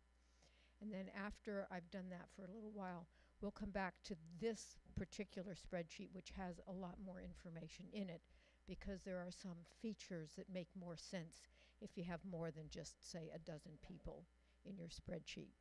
So we'll start by getting a new family file, and do you ever actually try to type while you've got the microphone in front of you? And how do you see the keyboard? Aha. My father told me you had to learn something new every day. I've saved it right for the very end. Yes. Okay, so I'm... Mechanical typewriter. I had to bang the keys really hard. Yes, I had that too.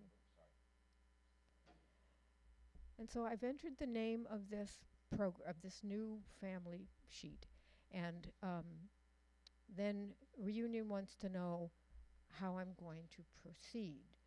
And genealogy programs have what they call a GEDCOM file. This is sort of like a word processor having a generic kind of text file. So if you have a whole bunch of information from a different genealogy software, that software can produce a GEDCOM file, which you can then put into the Reunion software. But we're not going to do that. We're going to start by adding a male person. So this is going to be the first person in the spreadsheet. And that's his first name. And this is his last name. Okay. And we have a birth date for this person, so we're going to go up here and we're going to put his birth date in. Right. Okay. Now, let me go back here. When I entered the birth date, I should have a source. Unless you're doing 10th grade genealogy, whenever you have a piece of information, one datum, it should have at least one source. And so I'm going to show you how you would add a source. Down here, add a source. And this is going to be a new source, but you only have to enter a source once. Once you have entered the source, then you can use it in any other situation where you would pull information from that source. If you had, for example, a marriage license application, you would use that as the source for the name of the groom, the name of the bride, and the dates and all that sort of stuff. So you would use a source for many different pieces of information. So I'm going to add a new source, and you can see here a list of the different kinds of sources that Reunion expects you to use. Mine is going to be a book. And so I can now fill this out.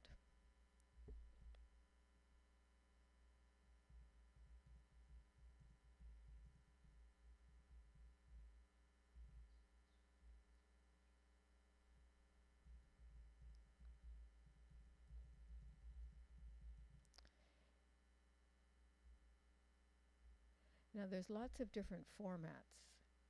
The whole idea of having a source is that you have enough information so that someone else can find that source, not necessarily to check your work, but they might think that that source would have something useful for them too. So you need to have enough information for somebody to go find it.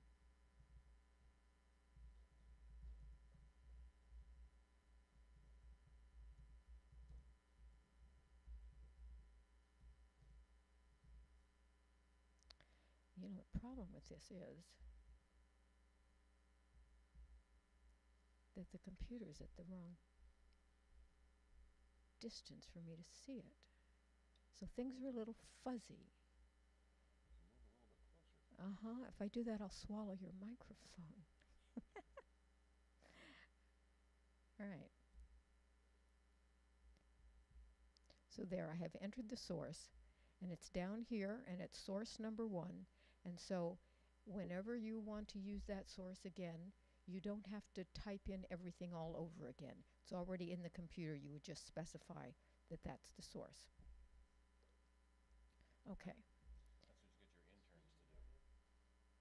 what you get your interns to do. What if you had an example of your child or another Oh, that would just be personal communication. You mean that's the person who told you? Yes. Yes, yes, that would be personal communication. Yeah. So if my father told me when he married my mother, I would accept that as a source. I would also look for a marriage certificate.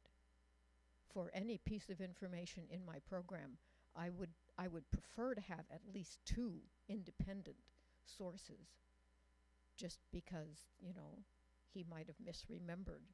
How many men actually remember their wedding anniversaries, that sort of thing? Yeah, yeah. But yes, personal communication. Somebody's diary would be a good example of that. Yeah. Okay, now this thing that's called family view, that's what a genealogist would call a family group sheet. And so it has a space here for a husband and a wife, and up here would be the parents of the husband, and here would be the parents of the wife. Now this is showing up, right? So you can see, okay. You're seeing what I'm seeing, good. And then the children would go down here. And so a person, a given person could show up as one of the parents. He could show up as a child in a different family group, and he could show up as a father in another family group, okay? So what I'm going to do now is to add the father of this person, and I simply click in this space where the father's information is going to go. And I get this sheet here, which looks very much like what we had before. And that's the father's first name. And the surname is assumed. There's a default value. The program assumes that the father's surname is the same as the son's surname. You can override that, but you don't have to type it in because the program offers it to you as the most likely thing to go in that spot. Okay, and up here in events, we'll put the birth date. And here I'll put a death date.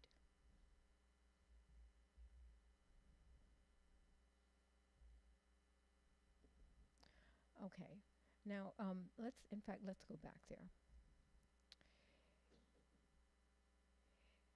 The default here for events are birth, death, and burial, but you can add other events. Right here, add events. Here is a list of the things that the program says you could add. It's offered as part of the package of the program. And here where it says event preferences, you can customize this where you can add any of these things. You could say, okay, I want, say, citizenship. Add that event. Oh, I'm sorry, I clicked the wrong thing there. Go back here, citizenship. And then here, add it. So now it would be added to each one of the people in there. And if you decided, oh, that was a stupid thing to do, then you can just take it out. And what I did here is to add an event. You can add your own category. So if you had some particular thing that happened to many of the people in your family and it's not on this list, you can name it and you can put it into the program yourself. And I'm not going to do that.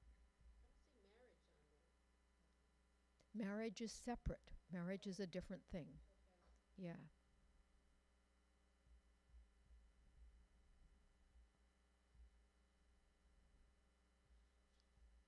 I'll show you.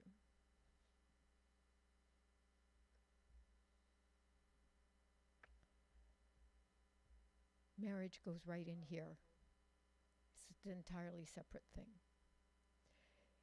The events have to do with a particular person, and the marriage is more than one person.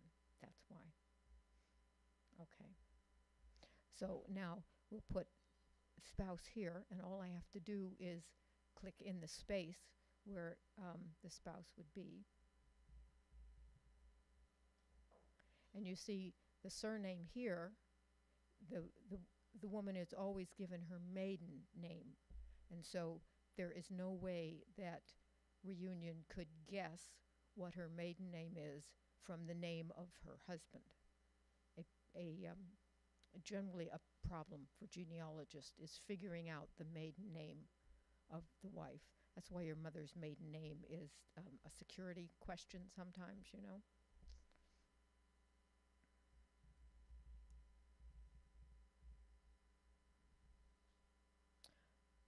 Okay, so we now have the parents here, and we have one of the children, the person that we started with. So now we can add other children, and I have a list.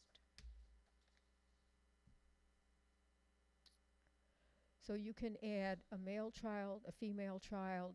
If you don't know the sex of the child, and you'd say, well, how would you not know the sex of the child? Well, when I get back to my New England ancestors, they have Hate Evil as a first name. Hate Evil. Well, is Hate Evil a boy's name or a girl's name? Today, we don't name a child Hate Evil. It's a boy's name. But I had to figure that out. The first time I came across it, the document that I was looking at did not tell me if this was a boy or a girl.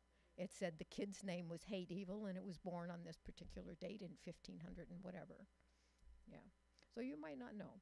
So what I'm going to do now is just add a few kids here so that you kind of see the routine that you'd go through. And I'm going to put the kids in alphabetical order. So the first one that I've got is a little girl. And I'm putting the birth dates in for a reason.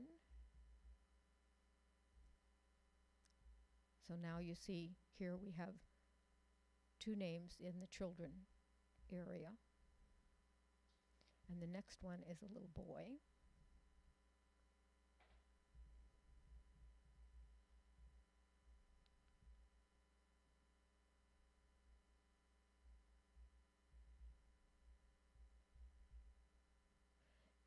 This thing here, done, I can click done or I can press enter. It gives me the same thing. All right, oops, sorry. Now the next one is also a male child named Hampson. And when I go to put in the birth date, Reunion says, you might be making a mistake. This looks a little bit similar. This is error checking on the part of this software. Because I have typed in a name that looks a little bit like something that's already there. And so at this point, it just wants me to make sure that I'm not putting in a duplicate, a person that I've already got in the spreadsheet. And I say, yes, I know, I have Halfred and I have Hampson, and they are, in fact, two different people. So we're going to continue to add a new person. And so now I can put in the birth date.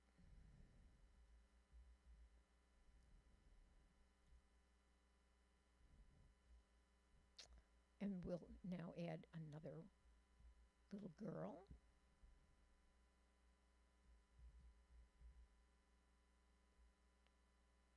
And you can see at each case, the child's surname is the surname of the father. That's the default value.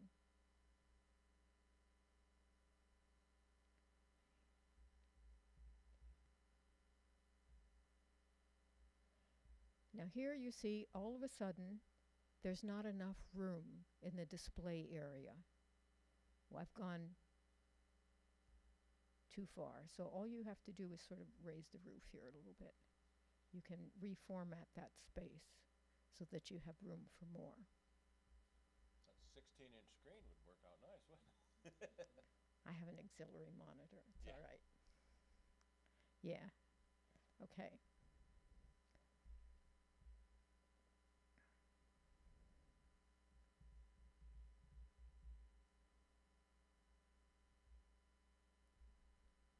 So here we get the same kind of thing.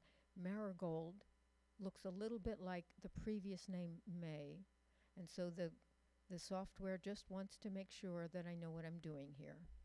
And in fact, May is not the same as Marigold, and Marigold is a new person.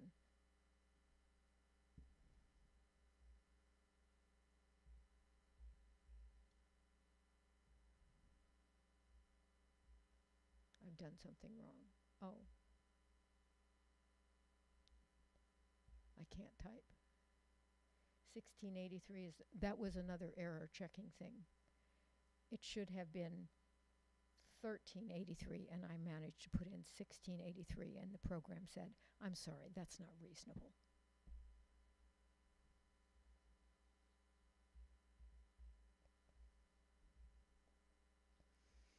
Okay, so now I have 6 kids, and we'll stop there. If I go here where we were adding children, one of the possibilities on this list is to sort. And if I choose that, what it's going to do is to change the order of these kids from alphabetical to birth order, which is the more usual way a genealogist would look at this collection of kids. Okay? Now that only works if you know the birth, at least the birth year for all of the kids. But it's a handy thing to be able to do because you're going to put kids in as you find them. And you're going to have to possibly sort that list several times.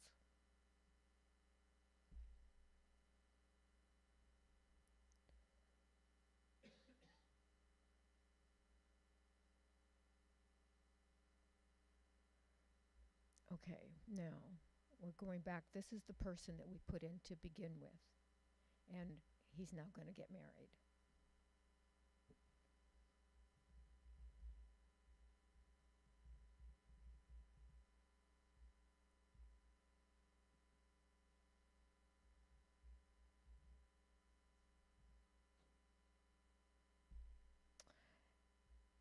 There are 13 kids that belong in here. I'm not going to bother to add them. You can just imagine the 13 kids, okay? But we're going to go and put more of Rose Cotton's ancestry. So here's her dad.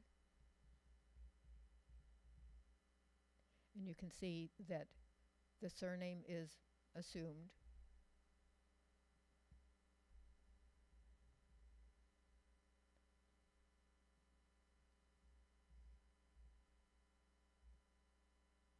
Okay. And a mom.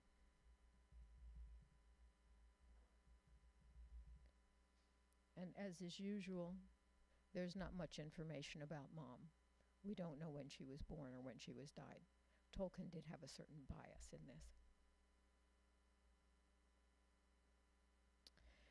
Okay, now we're going to put in some siblings because there are some interesting things that happen there.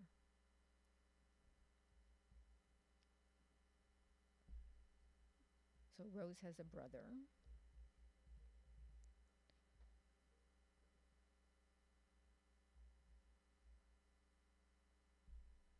Nope.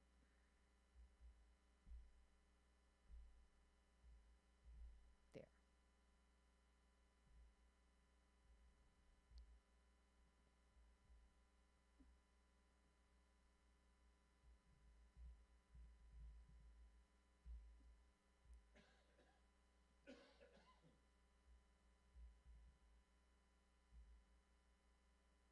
So are you beginning to get the idea that you, in fact, could do this? Because you just do the same thing over and over again.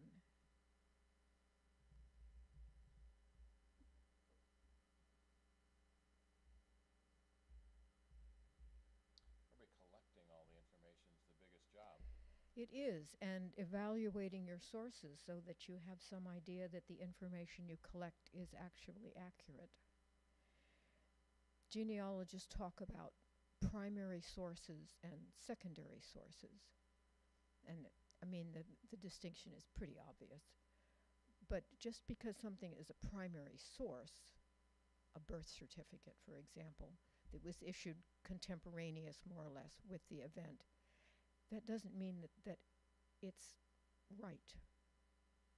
My maternal grandmother's death certificate has her name wrong because the information was not given by somebody from the family. It was given by the funeral director who made stuff up.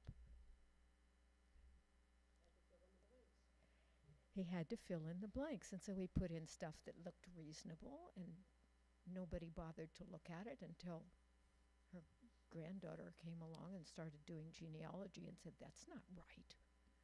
Our son's name is spelled wrong on his birth certificate. That was only 20 years ago. Mhm. They still make mistakes. Mm-hmm. So there's, what's accurate and there's what's correct. And they're not always the same thing. And I've completely lost track of where I'm at. Okay. I was adding the last kid here.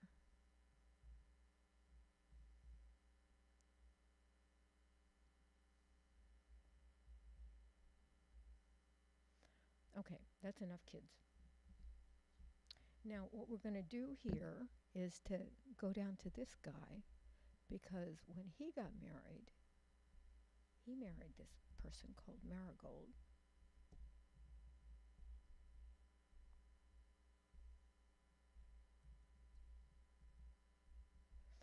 And you can see that as I'm typing, Reunion suggests, just as many other software programs do, and so I can check.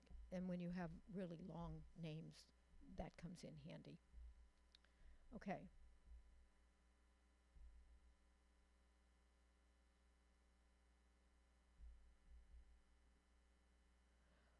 So now Reunion has recognized that I've put in a name for the spouse that it already has and wants to know, is this a different person or is this the same person? Something that a genealogist also would like to know. And I'm saying at this time, this is not a new person. This is, in fact, the person that you already know about. This one that you've already selected up here. And this program wants to confirm, because this is a really important point. And what we have now just done is to assure the program here that the daughter in this family is in fact the wife that belongs here. And that's a critical question in genealogical research. It's very common to have a small town that has several people with the same name, and you have to demonstrate that somebody's daughter is somebody else's wife, and it's the same person. And just because they have the same name, that's not good enough. You have to have proof for that. So that's, it's good that the program is a little bit cautious about accepting this. Are you sure?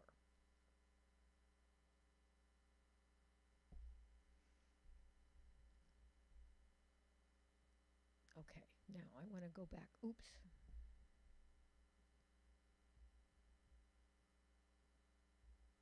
To rows here. Goes in here.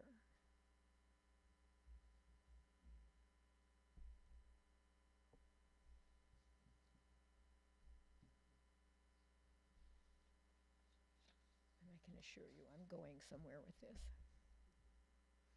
And his father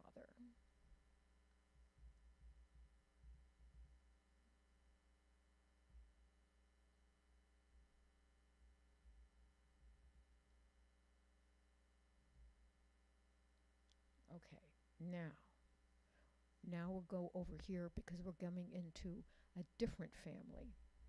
The Cotton family is going to marry into the Greenhand family.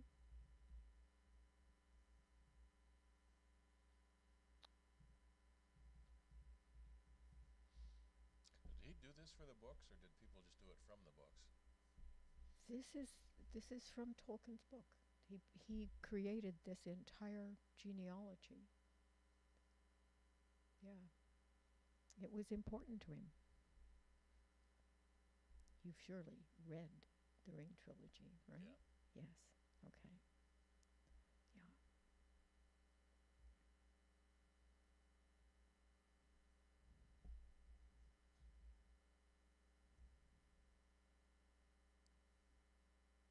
Okay. Now, while we're here, we haven't looked at this part here, facts. And the default here is that it talks about occupation and education and religion. But this works exactly the same way as the events thing does, that there's a lot of other things that you could put there.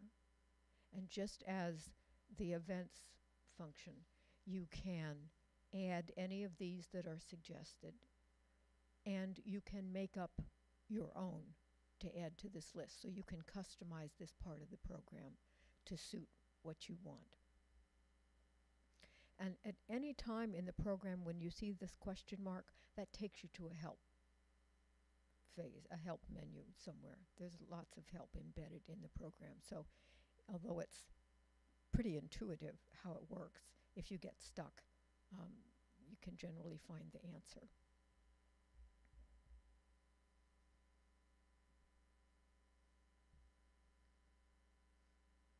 Oh, I was also going to show you this too. This notes section, this is for free-form text. It holds about 10,000 words. And so you would use this for perhaps your transcription of some kind of a will or a deed of some kind, or anything that where it's not a specified form. It's just some kind of notes that you would like to put down there. And it's big enough to hold a fair amount.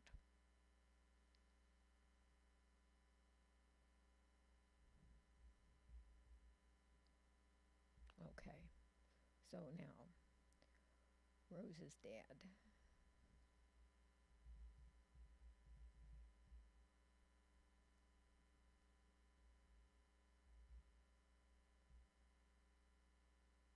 Good. All right.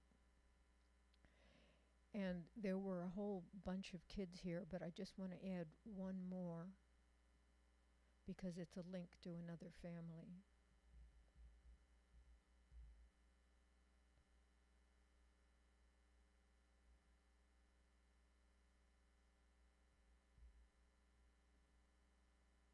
And here again, it's a similar name, and so we're just making sure that we're not putting in a duplicate.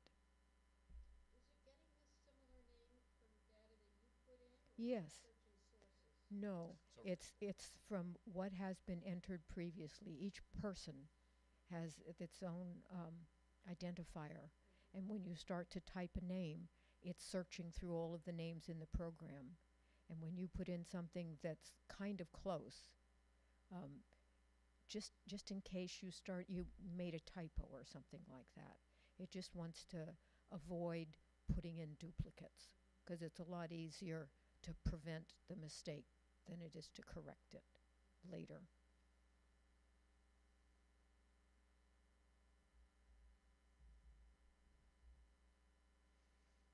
Okay, so this just happens to be the eldest and the youngest of the children of this family here.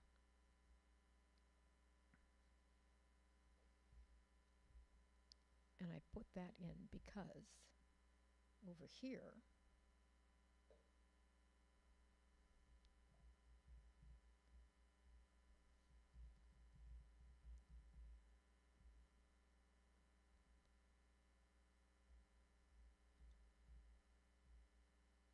there.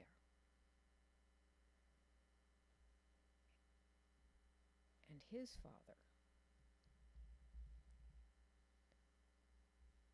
His father spelled his name differently.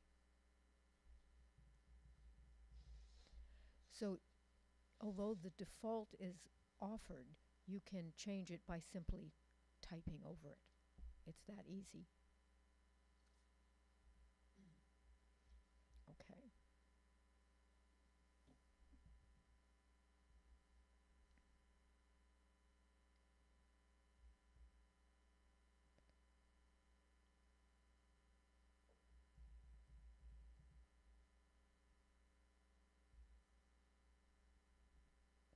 Okay, now I'm going to deliberately put in, by mistake, the death date in the birth space.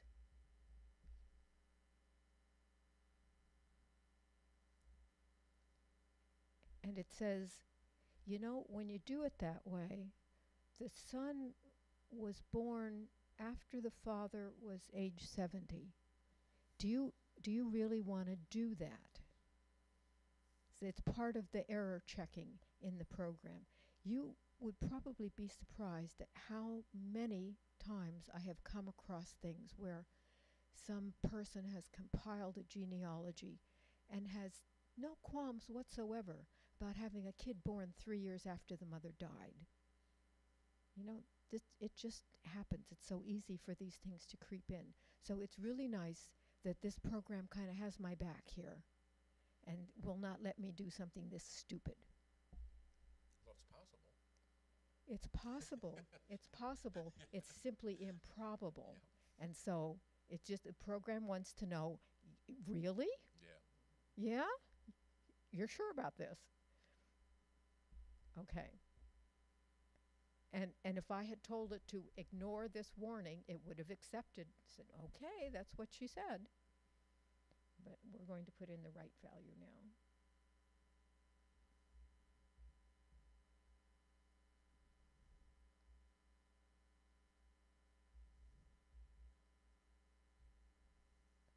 Okay.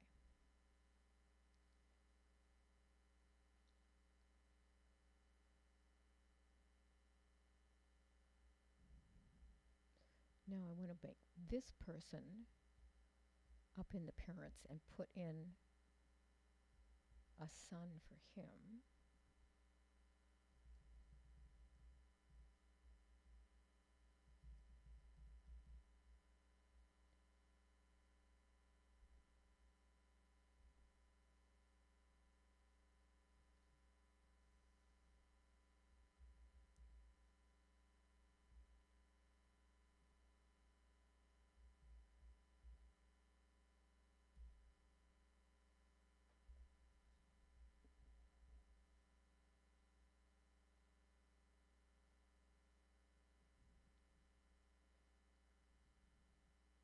Now, I've apparently done something wrong here because it's not doing what I wanted it to do. Let me see if I can find this.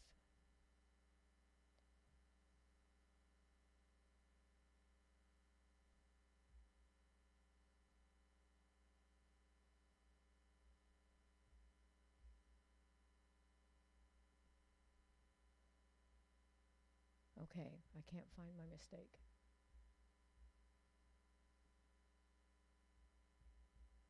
Because You have Fiskamji in there twice on the right. yes.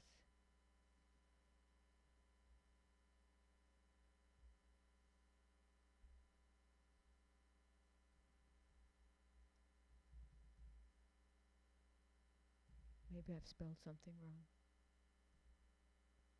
Nope. Well, it happened the last time I gave this talk too. Works just fine at home in my own little studio. Well, never mind. There was one man who said spelled his name differently. Yeah. Does that confuse the computer? No. By now we should be okay. But anyway, I think that gives you enough of an idea of how you would go about entering data for any particular person.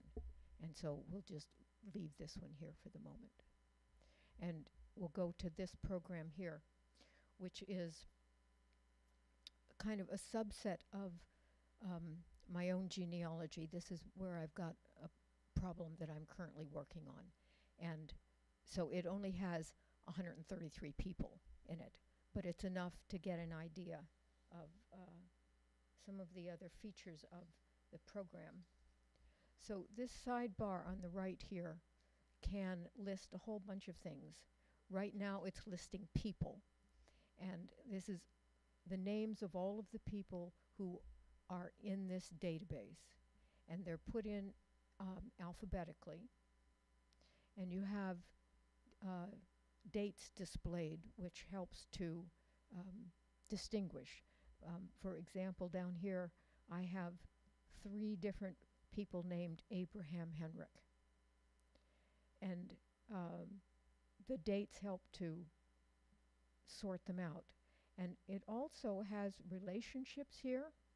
These relationships are all with regard to the source person, and this is the source person right here. It says source. So one of these Abraham Henriks is his father. That's the guy up here. Right? Another one is his brother, and the third one is his half-nephew. So if I wanted to see the brothers of this guy, I want him to be in with the children of this couple. So here's Abraham, who is the brother of the source person, a second time. And that you can find out right here. This little thing up here, that's called the person button. And the fact that it's red tells me that there is a second marriage. But if I click on that, I can look for spouses and children. So for Abraham Henrik, the father, here is the first wife and the children of that marriage. And here's a second wife and the children of that marriage. Well, she died young and he took another wife. Okay, so now if the half-nephew has the same surname as the source person, then that half-nephew has to be a child of his half-brother, because if it were a child of his half-sister, she got married, she would take her husband's name, the kid would take the husband's name. So the Abraham that we're looking for as the half-nephew has to be a child of David. And there he is.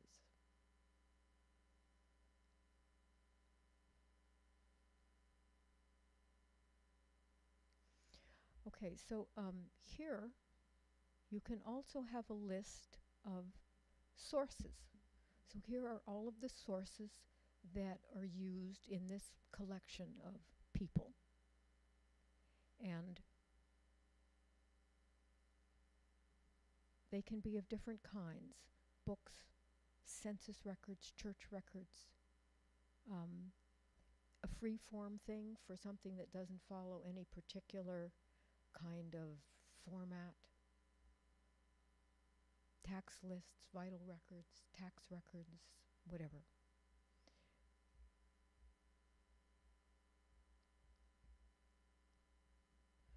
So if I highlight a particular source, then I can go down here. This looks like a hammer. That's tools.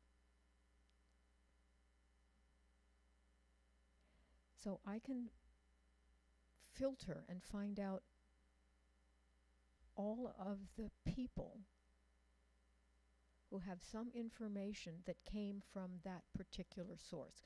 What did I use that source for?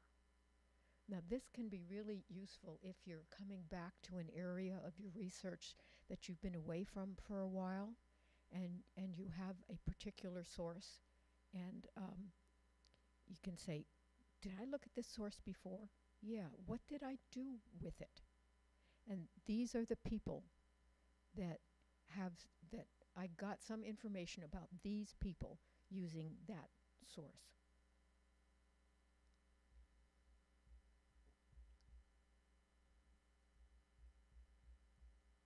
Now, one of the things here for sources is unused, and I deliberately put in a source here which is not connected to anything at all, just so that there would be something to show up there.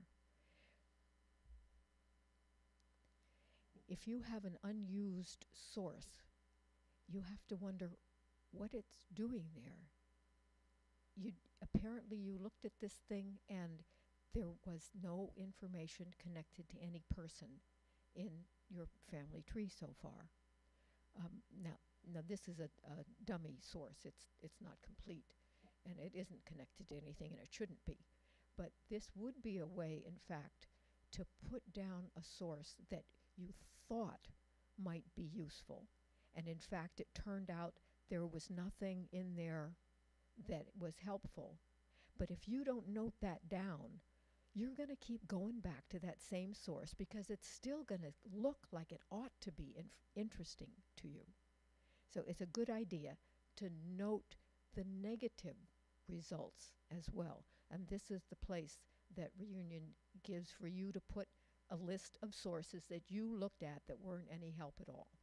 They might turn out to be helpful later when you get more information, but at this point, they were of no use whatsoever.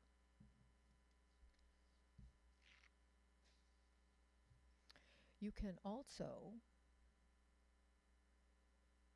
sift through your sources and say, show me anything that contains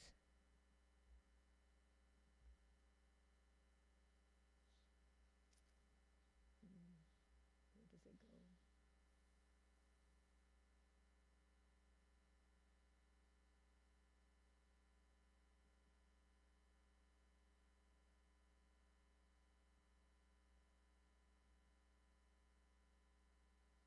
I'm not seeing it.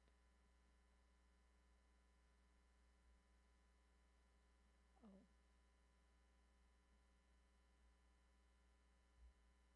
Okay.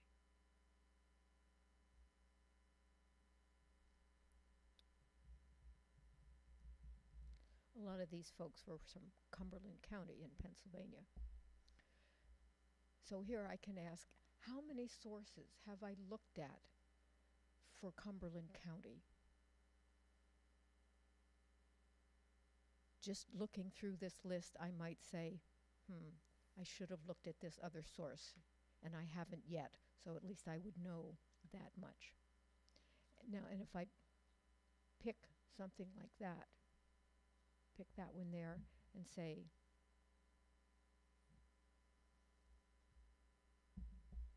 where did I use that? I only used that source for this particular couple. So if I go back and find that source again, I will know not only that I used it, because it's in the list, but I will know what I used it for. So now if I want to go back and check it for other people that I perhaps have just discovered in my more recent research, I would then know that I haven't quite closed that loop yet, and I can go back and do that. Okay, there's more about sources, but that's good enough.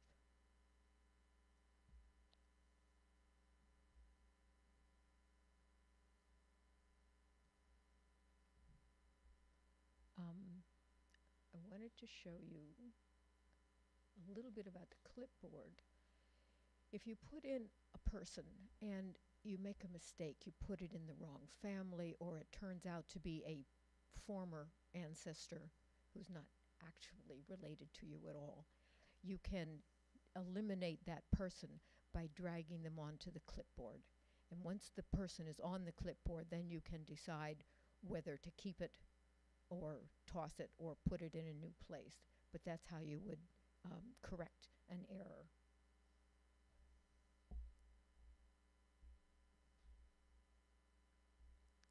And here is a thing called islands. And the purpose of this in the software is to look for people who aren't connected to anybody. What is that person doing in your database if they're not connected to any part of your family? Now, this particular spreadsheet has 2 islands because, in fact, I'm stuck. I have an ancestor of mine whose name is Wilhelm. His name is Johann Wilhelm Heinrich. And his wife's name is Wife, which makes it difficult to make much progress there. And he baptizes a son in Carlisle in 1811. And I know absolutely nothing else about him. He does not appear in any other document that I have been able to find. The only other family with that surname in that location at that time is the fellow who was the source person in the spreadsheet, John Henry, who settled in Henry's Valley and came from Germantown in Pennsylvania, and I know a fair amount about his family. Those are the 2 islands. The parts of my own ancestry that I'm pretty sure of, going back to this old Father William, whose wife is named Wife, and the family of John Henry, who came from Germantown, trying to find some link somewhere. And the link is currently elusive. So that's why there are 2 islands in this particular spreadsheet, and I haven't found the bridge yet. But Reunion says, okay, you want to do that, you go ahead and do that, but it's going to show you that you have 2 separate groups. And I say, yeah, I know, that's the problem. Yeah. Okay, so let's look over here at this part a little bit. And I wanted to go here.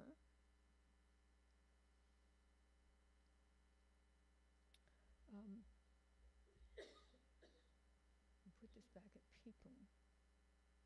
Okay, I'm kind of deliberately going to go for, I'd like a granddaughter. That's good. Yeah.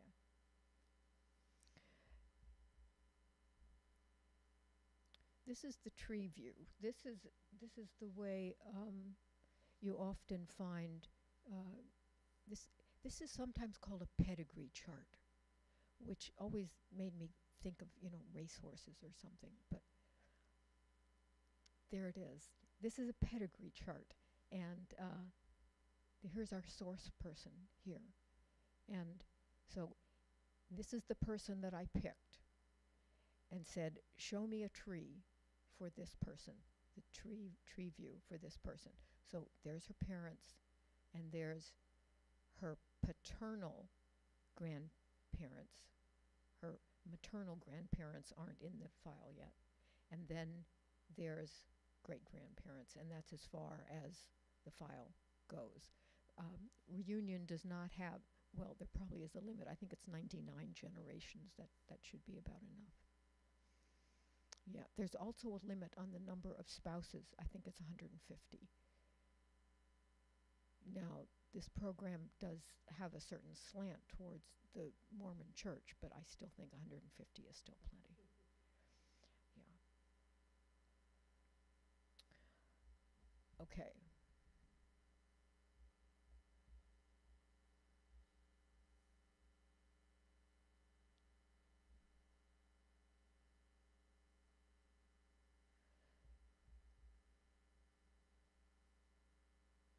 So now we'll look at charts a little bit. A descendant chart. You can see I can go as many as 99 generations. I don't have 99 generations in this. So here's our source person and his spouse. And this spreads out quite a bit because whenever you have one of his kids where you have grandchildren, it makes space for all of the grandchildren. And it's color-coded, and you can print it out, and it will go down as far as you have kids. So this is going from the from as far back in time as you have, getting more and more close to the present. Whereas the tree view went the other way around. It started with a person and went back in time. So this is the inverse kind of view. Okay.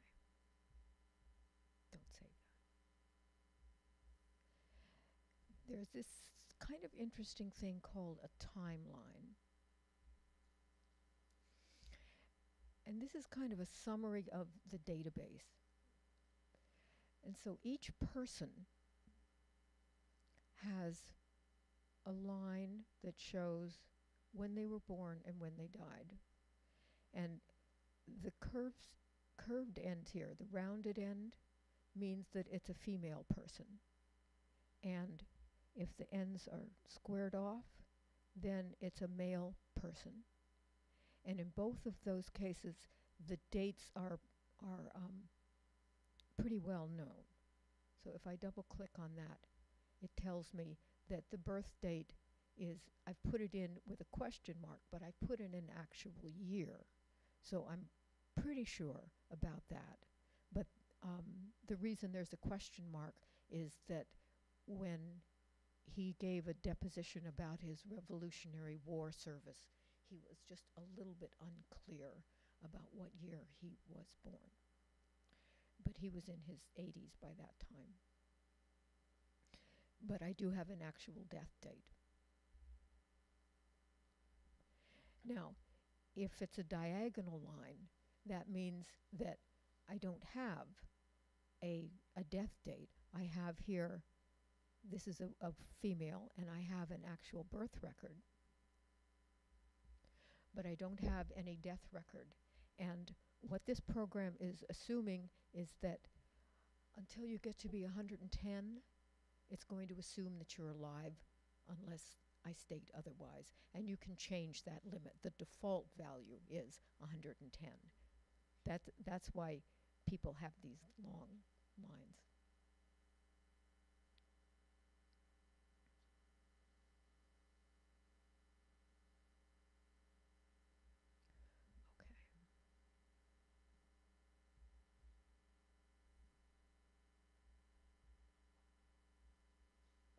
Now, down here,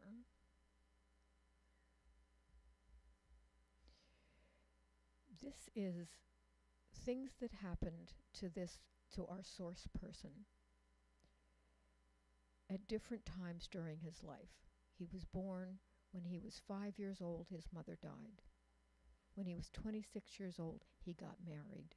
So these are all of the things that I know about this person. If you're really, really lucky, you can kind of map your ancestor's life in some detail. The ideal would be, of course, to have some recorded event for every year of his or her life. I don't think there are records of every year of my life that I know about that somebody could find, so that's an idealistic goal. But it shows you maybe where you have gaps. And if I go over here, these are the events for his wife. And so if I go to the family view and simply arbitrarily pick another person and say, tell me about ages there, I have far less information about this person. This is all that I have.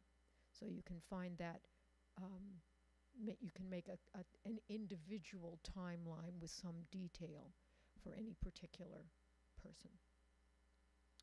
And I think maybe, unless you have questions, that we've probably done enough of this. The rest of it, we get into finer and finer detail about how this program works.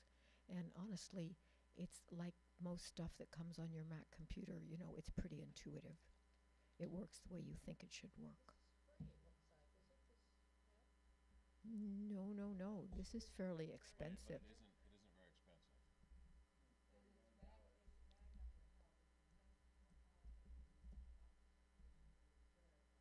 Yes.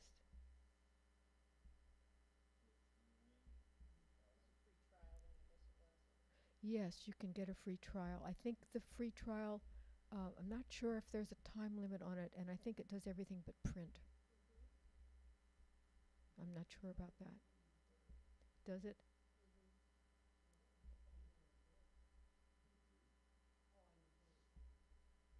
Yeah, I don't know. I started off with Reunion 4, and did you? This to answer How did I what? compare it? I mean, you like this a lot better? This is a piece of software. Ancestry.com is a company. But they make an app very similar to Reunion that Yes. ties into their website. Yes, and anybody and everybody can go and mess around with your family tree if you load it up to Ancestry. They can make changes in it. They can make suggestions, they can't make the changes. Yeah, they actually I've can. got 8 generations. Yeah. I'm tracing back to the Mayflower, Any luck? and I can go, well, I don't have sources for all of my people. Ah, I mean, I have some Bibles and stuff like yes. that from family, and I Yes. have family stories. Yeah, the Bibles are good. The stories, maybe not. So the librarian in Old Lyme, Connecticut, helped me. I Mhm. have stuff in her handwriting. She's passed away. Uh-huh. Stuff that my mother had gotten from librarians up in Connecticut.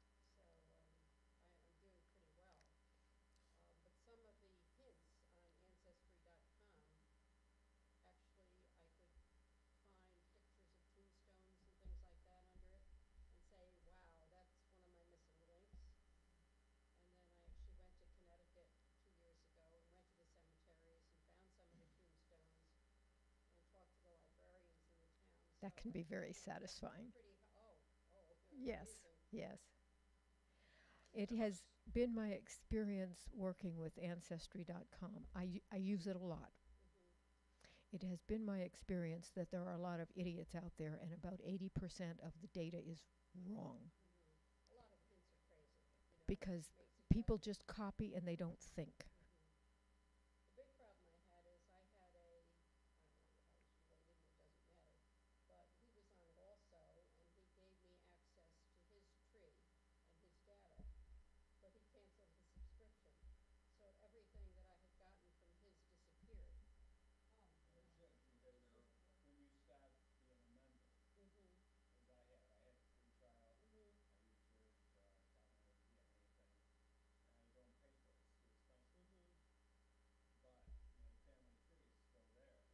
I can still log in, I can still modify things even though I'm not a member. But I can't do, is if there's a hint, one of those little leaves, I click on that and then it quickly tells me I can sign back up and pay money and then have access to that final source material. It probably means that that person can't see any of you either because you don't pay. But all of No, his, they got my credentials. I have my family tree. And I have my credentials, the username and the password. And I can share that with my relatives and they can log in and they can see my family tree and they can modify it if they want. Only to certain limits. They can't see what it includes, but you can add pictures, you can change data. Probably delete certain people, but the whole idea, my brother and I want to share a membership with maybe 3 or 4 other family members. We all chip in $10 or something like that, and we got enough for a month, so we can share one credential. That's another source. Yeah. print it like this though, from Ancestry.com. No, because I can get, I got a big screen, and I can get pretty wide, Yeah. family tree. It's just hard to, drag and. So it looks like Reunion itself, full license is $99 and an upgrade is $50. I saw 49, but I just looked at it. Maybe that's The original, $49.95 is to upgrade from a previous version. well, that's, well, there's 2 prices. One you pay for the Mac and the one that you get for the iPad and the, Yeah, there's separate licenses for each type of device. well, once you get one, you can keep upgrading along the way. Every time it goes to 13, 14, or whatever, Yep. you go along until you get the updates. They don't charge you ever for it. They don't, once you're in it, you keep upgrading. I think it's $99. Yeah, it's the $49 to upgrade from a previous version to the current version. And then reunion for iDevice is $10. Now, does that work independently, or does it tie into the other? Looks like it works independently. It doesn't tie into the desktop version. It does through. Oh no, it is a companion. Yeah, so you can save your data through Dropbox, and then work between your computer and your iDevice.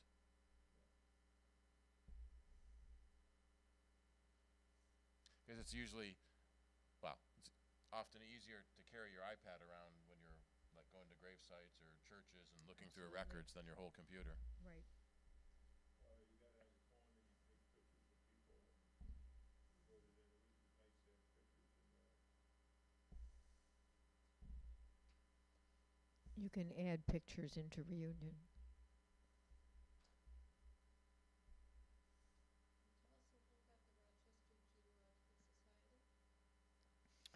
Society. We have something like 300 members, but many of those are out of town. They don't come to meetings.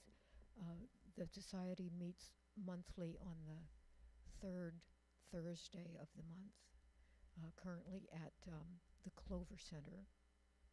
And there's a computer interest group that meets on the second Thursday of the month. So that would be tomorrow. And there's also a DNA interest group. There's a writer's group for people who are thinking about maybe writing a sketch of one of their ancestors or actually writing a genealogy, that sort of thing.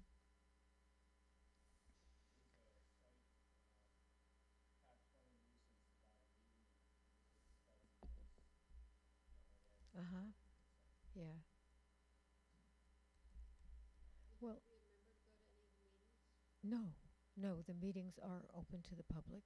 And if you are a visitor, in fact, the first time you come, they will ask you who you're researching in case somebody else in the room is also researching that family name, and they'll give you a little folder with genealogical freebie gifts in it. No, the computer interest group is at the Westfall Road Mormon Church, but the monthly membership meeting is at the Clover Center.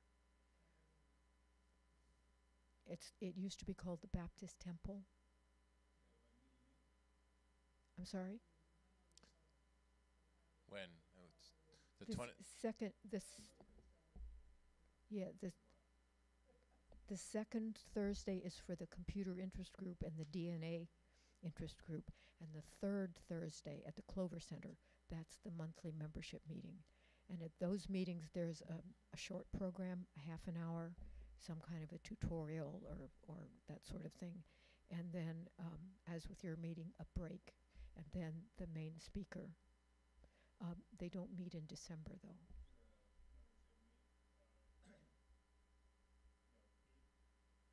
Yeah, I think it's $25. I could be wrong about that. I don't pay a lot of attention.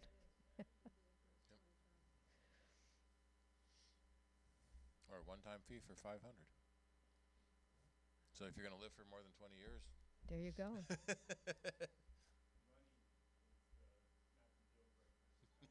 Yeah.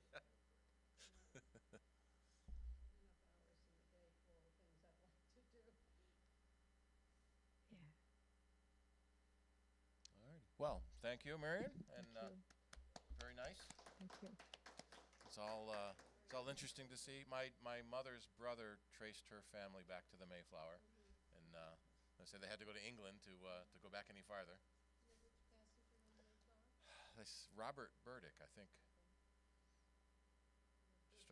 We've got a book somewhere that he gave to all the kids and grandkids, and got to find it. I think my sister knows where hers is. Ours is William Brewster, and last summer we went to Brewster, Massachusetts on Cape Cod, Mm-hmm. and they were very excited to see me. I got into genealogy because my grandmother gave me a book, which was a genealogy of her family. She opened this book and she said, "Now that's my mother." And this was the ancestry of It was the family of William White from the Mayflower.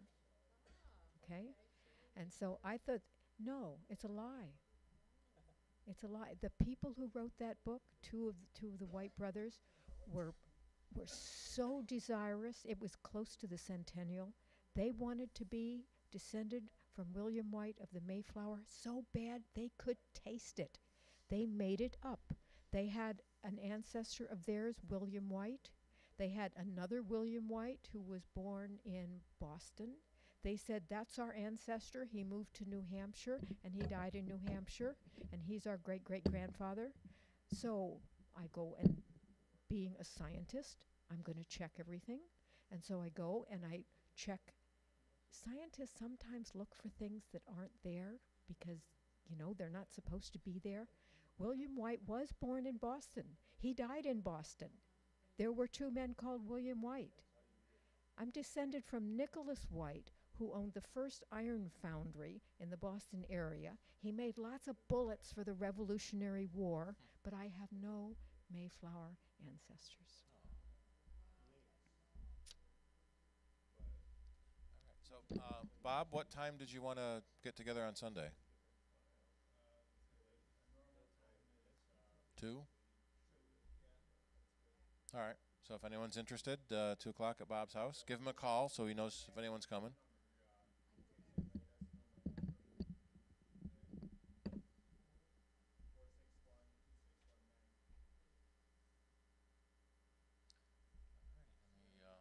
Stop the streaming, and so we'll see you all next month for Adam Engst and whatever new he wants to talk about. So thank you all for coming. I have all the names going back to the Mayflower. Uh-huh. But, like you say, I need to do the research. Yes.